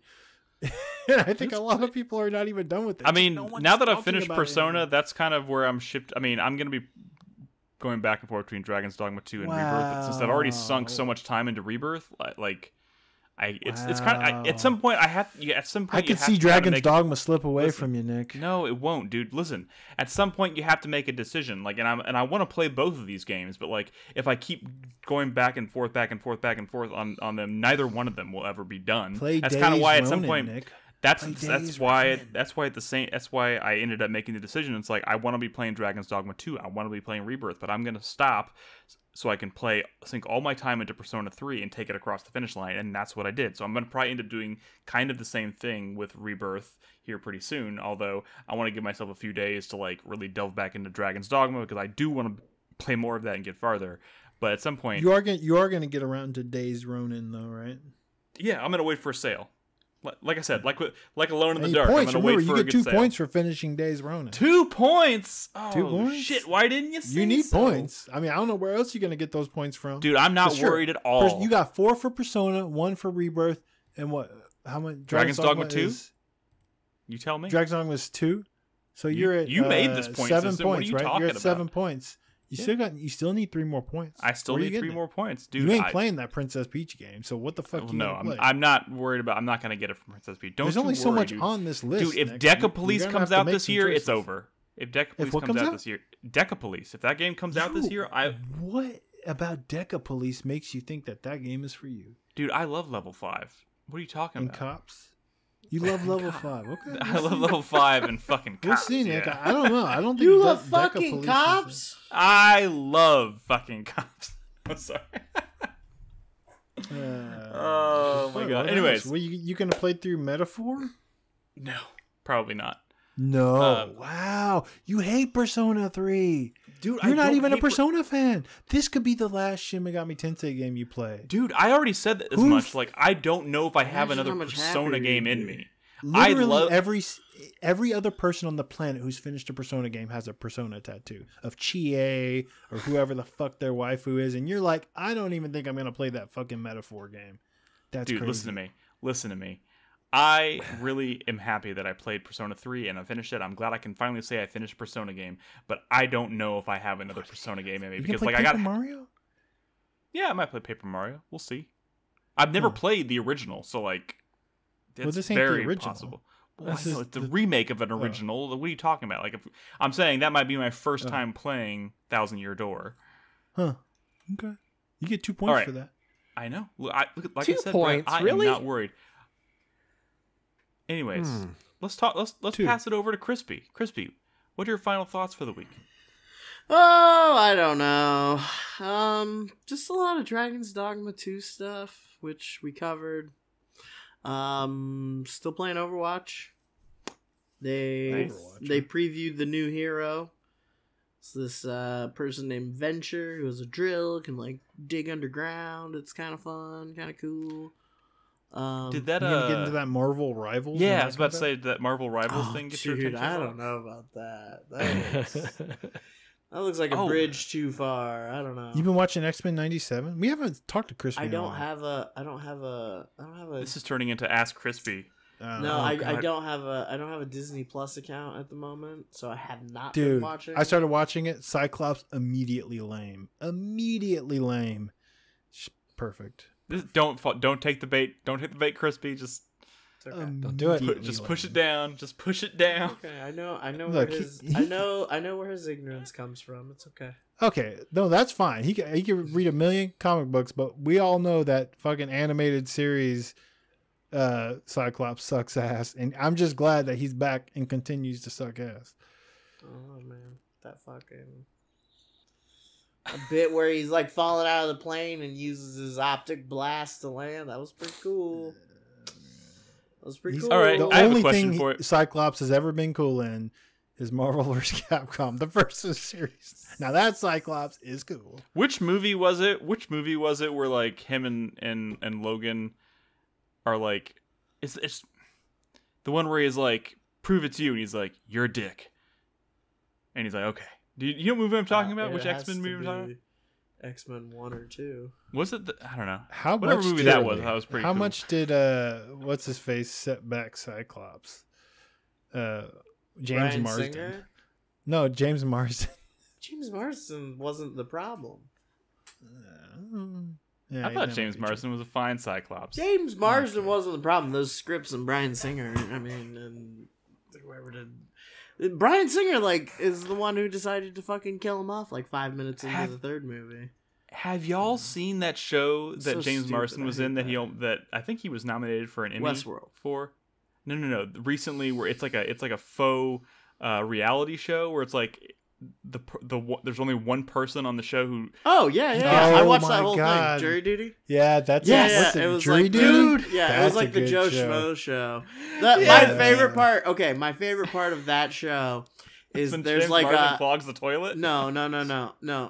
There's like an older guy on the jury, and he like never talks to the main guy, to the guy who thinks it's all real, except for one time they're in a meeting, and he's like, he like gets up and he squeezes by the guy, and he's like, hey, let me get by you here.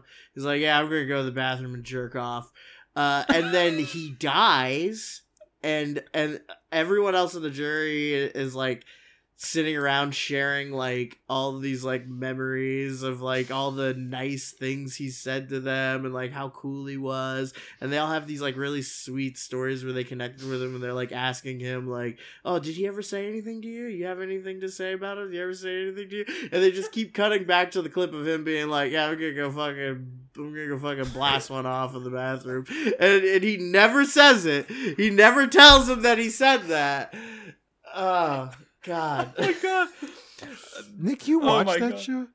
Robin watched it, and I caught a lot of it. I watched I watched the whole thing. It was good. You'd be cringing. It was great. It was Dude, so good. But like that's the first thing I think of now when I think of James Marsden. Not X-Men. That's nothing true. else That either. definitely It's like that. raised his I mean, stock the whole, level in the whole celeb thing stock with, market. with him being an alternate and like being kind of, it feels like he's like losing the spotlight. Like, is so fucking funny. Dude, it was so good. I love that. I really love that show. I know it's not usually the thing that I bring up or I watch, but man, that was Sonic really the good. Hedgehog's dad. Nah, we don't talk about the Sonic movie. We don't talk about that. Don't believe that. What about the Sonic. like I just made that connection. I didn't 9-part realize. Those Knuckles? are shit movies. The Knuckles TV show. Oh man, this has gone off the rails. Last Shit question movies. for you, Crispy. Don't believe their lies. Last What question movies for have you, I Crispy. seen recently? No, I what did watched you think Late of that? Night with the Devil. I watched. Is that out? Oh, it's in Yeah, theaters. I watched Late Night in with the theaters. Devil. I watched Dream watched Scenario. I watched that's good. Wonka. Yeah, I like that a lot. Oh, I didn't Ah. watch that. I watched. Boo. Dude, Wonka is way better than it should be. Like, Wonka's not bad. Dream Scenario was Dream Scenario is a weird fucking movie. That's it's that Nicolas weird Cage and- one, right? Yeah, and it's so Okay. like, yeah. It takes a dark turn, man. I Why mean, the that? whole thing's pretty dark. Like, yeah, I don't know. The scene like with it. the I girl like it a from lot. The Unbreakable Kimmy Schmidt, like when he goes to her apartment, is so just like awful. Like, I love it. hate I it. Yeah, that's everything I've seen recently.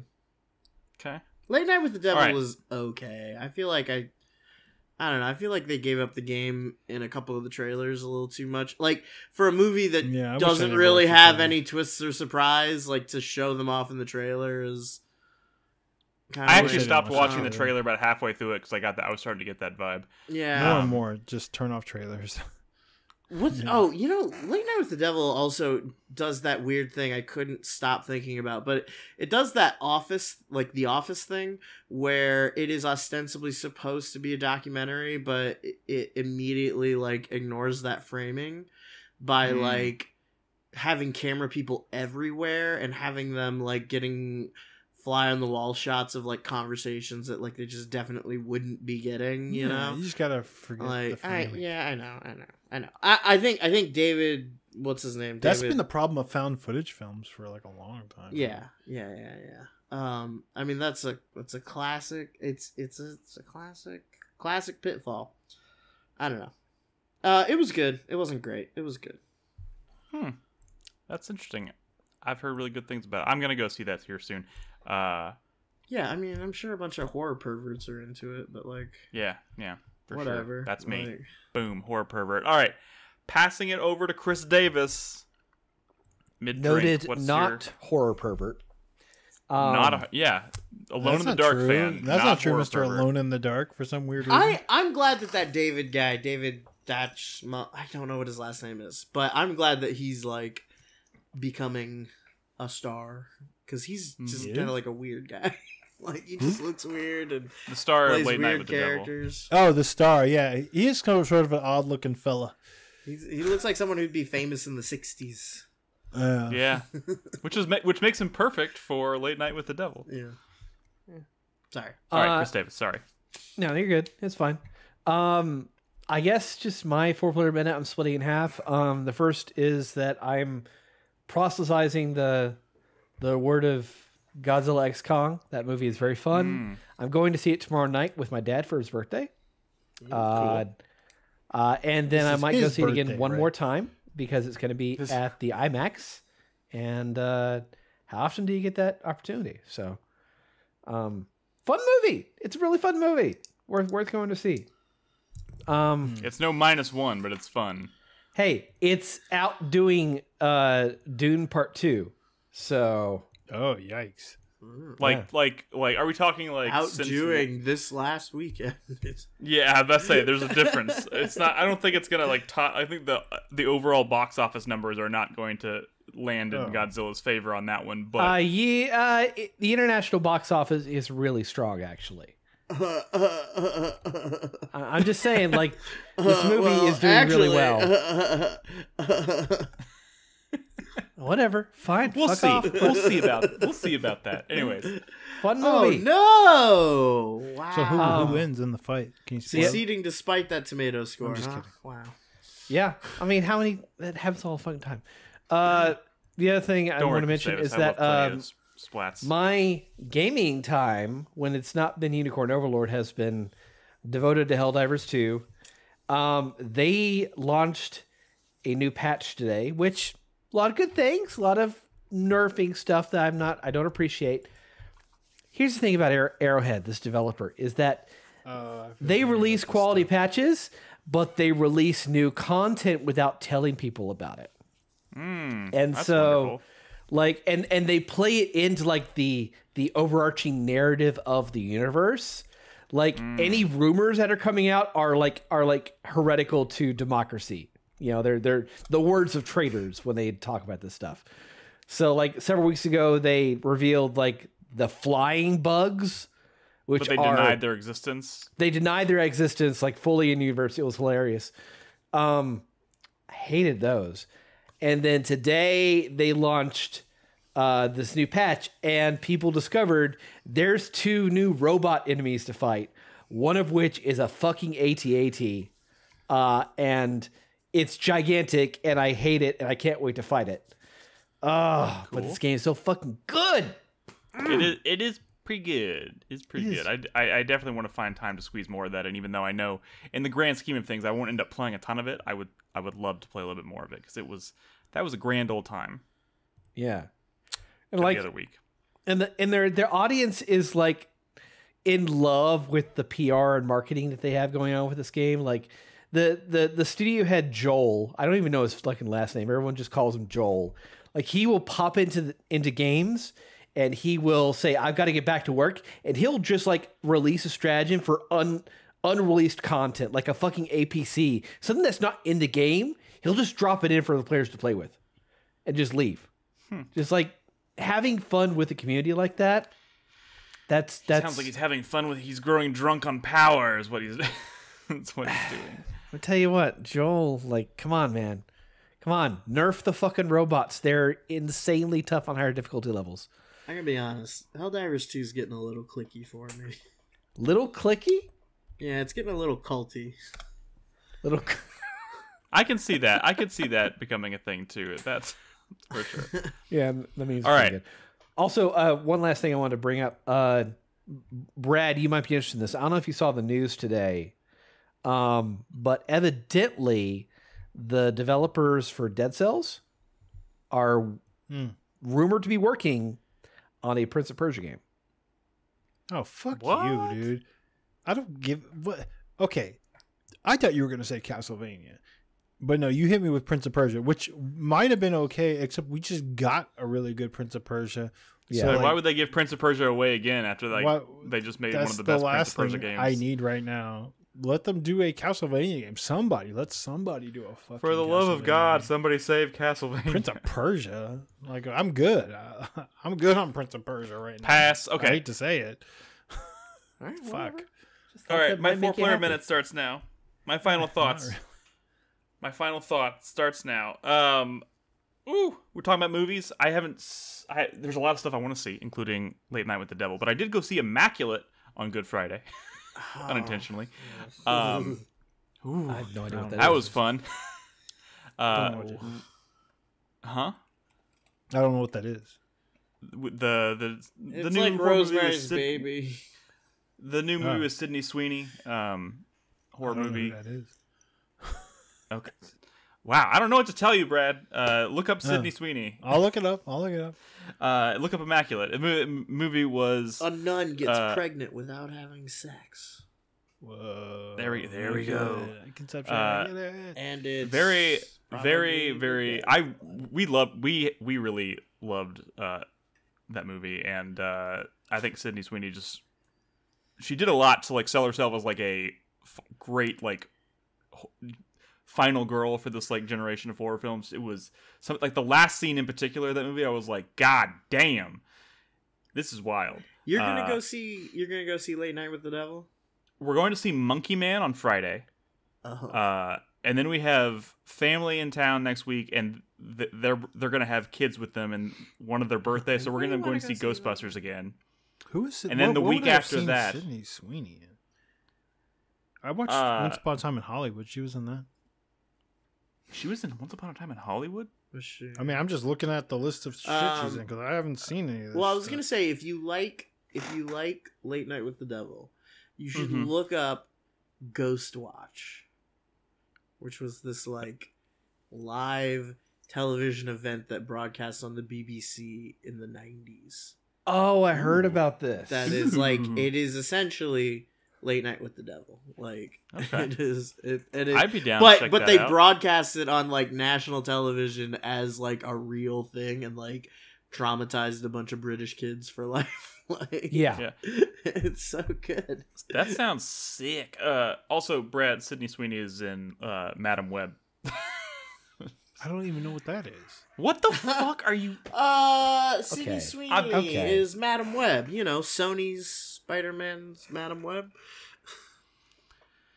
Anyways, I do highly... all I'm saying is I highly recommend Immaculate. It was pretty good. And on the gaming side of things, I finished Persona 3, and I finished it kind of like midday, and it was like... that game drained a lot just for my will to play games that day, and I was like, what could I do? It's just like, I don't want to dive into something really deep like Dragon's Dogma or Final Fantasy VII Rebirth right now. I just want something kind of light and easy. Dragon's Dogma And is I just randomly started replaying BioShock. Because reason. you watched the trailer for what's it called? For It was- Judas? no No. It was all like No, Ken no, no. Levine. Hey, we talked about Judas last week, but that's not really why. I mean, I picked up the BioShock collection like a couple months ago and been meaning to replay it. I specifically am really interested in replaying BioShock 2, but I wanted to replay all three of them. And I don't know. I'm just like, I'm playing through it now. and I'm just like, first of all, I now live in a post like, for me, System Shock remake world, which was on my top 10 last year, and like obviously now I kind of see the stark differences between System Shock and BioShock, but I can see the DNA there, right? And I prefer System Shock, but BioShock as a shooter and just kind of as a As a vibe. as a vibe, it's just so fucking cool, man. It just made me think. It just made me think that BioShock 4 has been rumored for so long, and it's like it's all but confirmed. It's all but confirmed. We even think we know what studio's working on it. It's crazy. Well, we've known what studio's working on it for years, but I know, but like. I know, that's my point. I'm just kind of you play BioShock as sort of like to get the Japanese game funk off of you, huh? Yeah. I really had to get the stink off. You gotta get back into that Western vibe. Man, you need some Western games. Yeah. Well, real quick, Nick, regarding BioShock specifically, maybe hold off for a while because one of the games from the NVIDIA leak was a RTX remaster of BioShock. Well, I mean, it's too late now. Well, I'm like Nick doesn't know what that means. So. I am 3 hours into the original BioShock. Believe me, if they release some kind of like dramatic like revision or remake of BioShock 1, of course I'll play it. I don't think that's gonna change. This remaster is just a nice cleaned up version of the original, so it's great. It's been great going back to it. It just got me kind of thinking and wishing that BioShock didn't just kind of like quietly disappear after BioShock Infinite. So I'm hoping maybe this is the year. They laid off the entire studio. That's okay. Okay, you're right. Sorry. Yeah. Quiet was not the right word, but I just hope that BioShock as a series comes back sooner rather than later because it's a cool vibe. It's a really cool vibe. So we'll see. But anyways, that's it. That's all I've got. That's our show. Guys, thank you so much for tuning in. Thank you to everyone watching us live on twitch.tv/4playerpodcast and youtube.com/4player network. I don't know. Just go to our website. Links there. It's on the screen. It's true. Oh, yeah, you're right. It is on the screen. Wait, no, it's not. No, anyways, it's not. discord.gg/4player is the place to be if you want to be a part of our community, hang out, talk about games, talk about movies, talk about whatever the fuck. We even have a great channel where people can just share pictures of their pets, and it's super active. So if you need to look at some fur babies, go in there. It's great. It's a great place. It's great just for your mental a shame health. that Nick doesn't post more in there. When I post pictures in that channel, they're fucking bangers, okay? They are, but you post it one every 6 months. Yeah, but they're bangers when they do. So anyways, guys, thank you so much for tuning in. Again, next week, not sure what the plan is yet, but it might end up being a game night or a trailer talk night or something. We'll keep you posted in Discord. But if that goes according to plan or lack of plan or whatever you want to call it, then our next episode will probably be in 2 weeks. But again, we'll keep you posted. So in the meantime, guys, be good to each other. Play video games. Good night. Bye.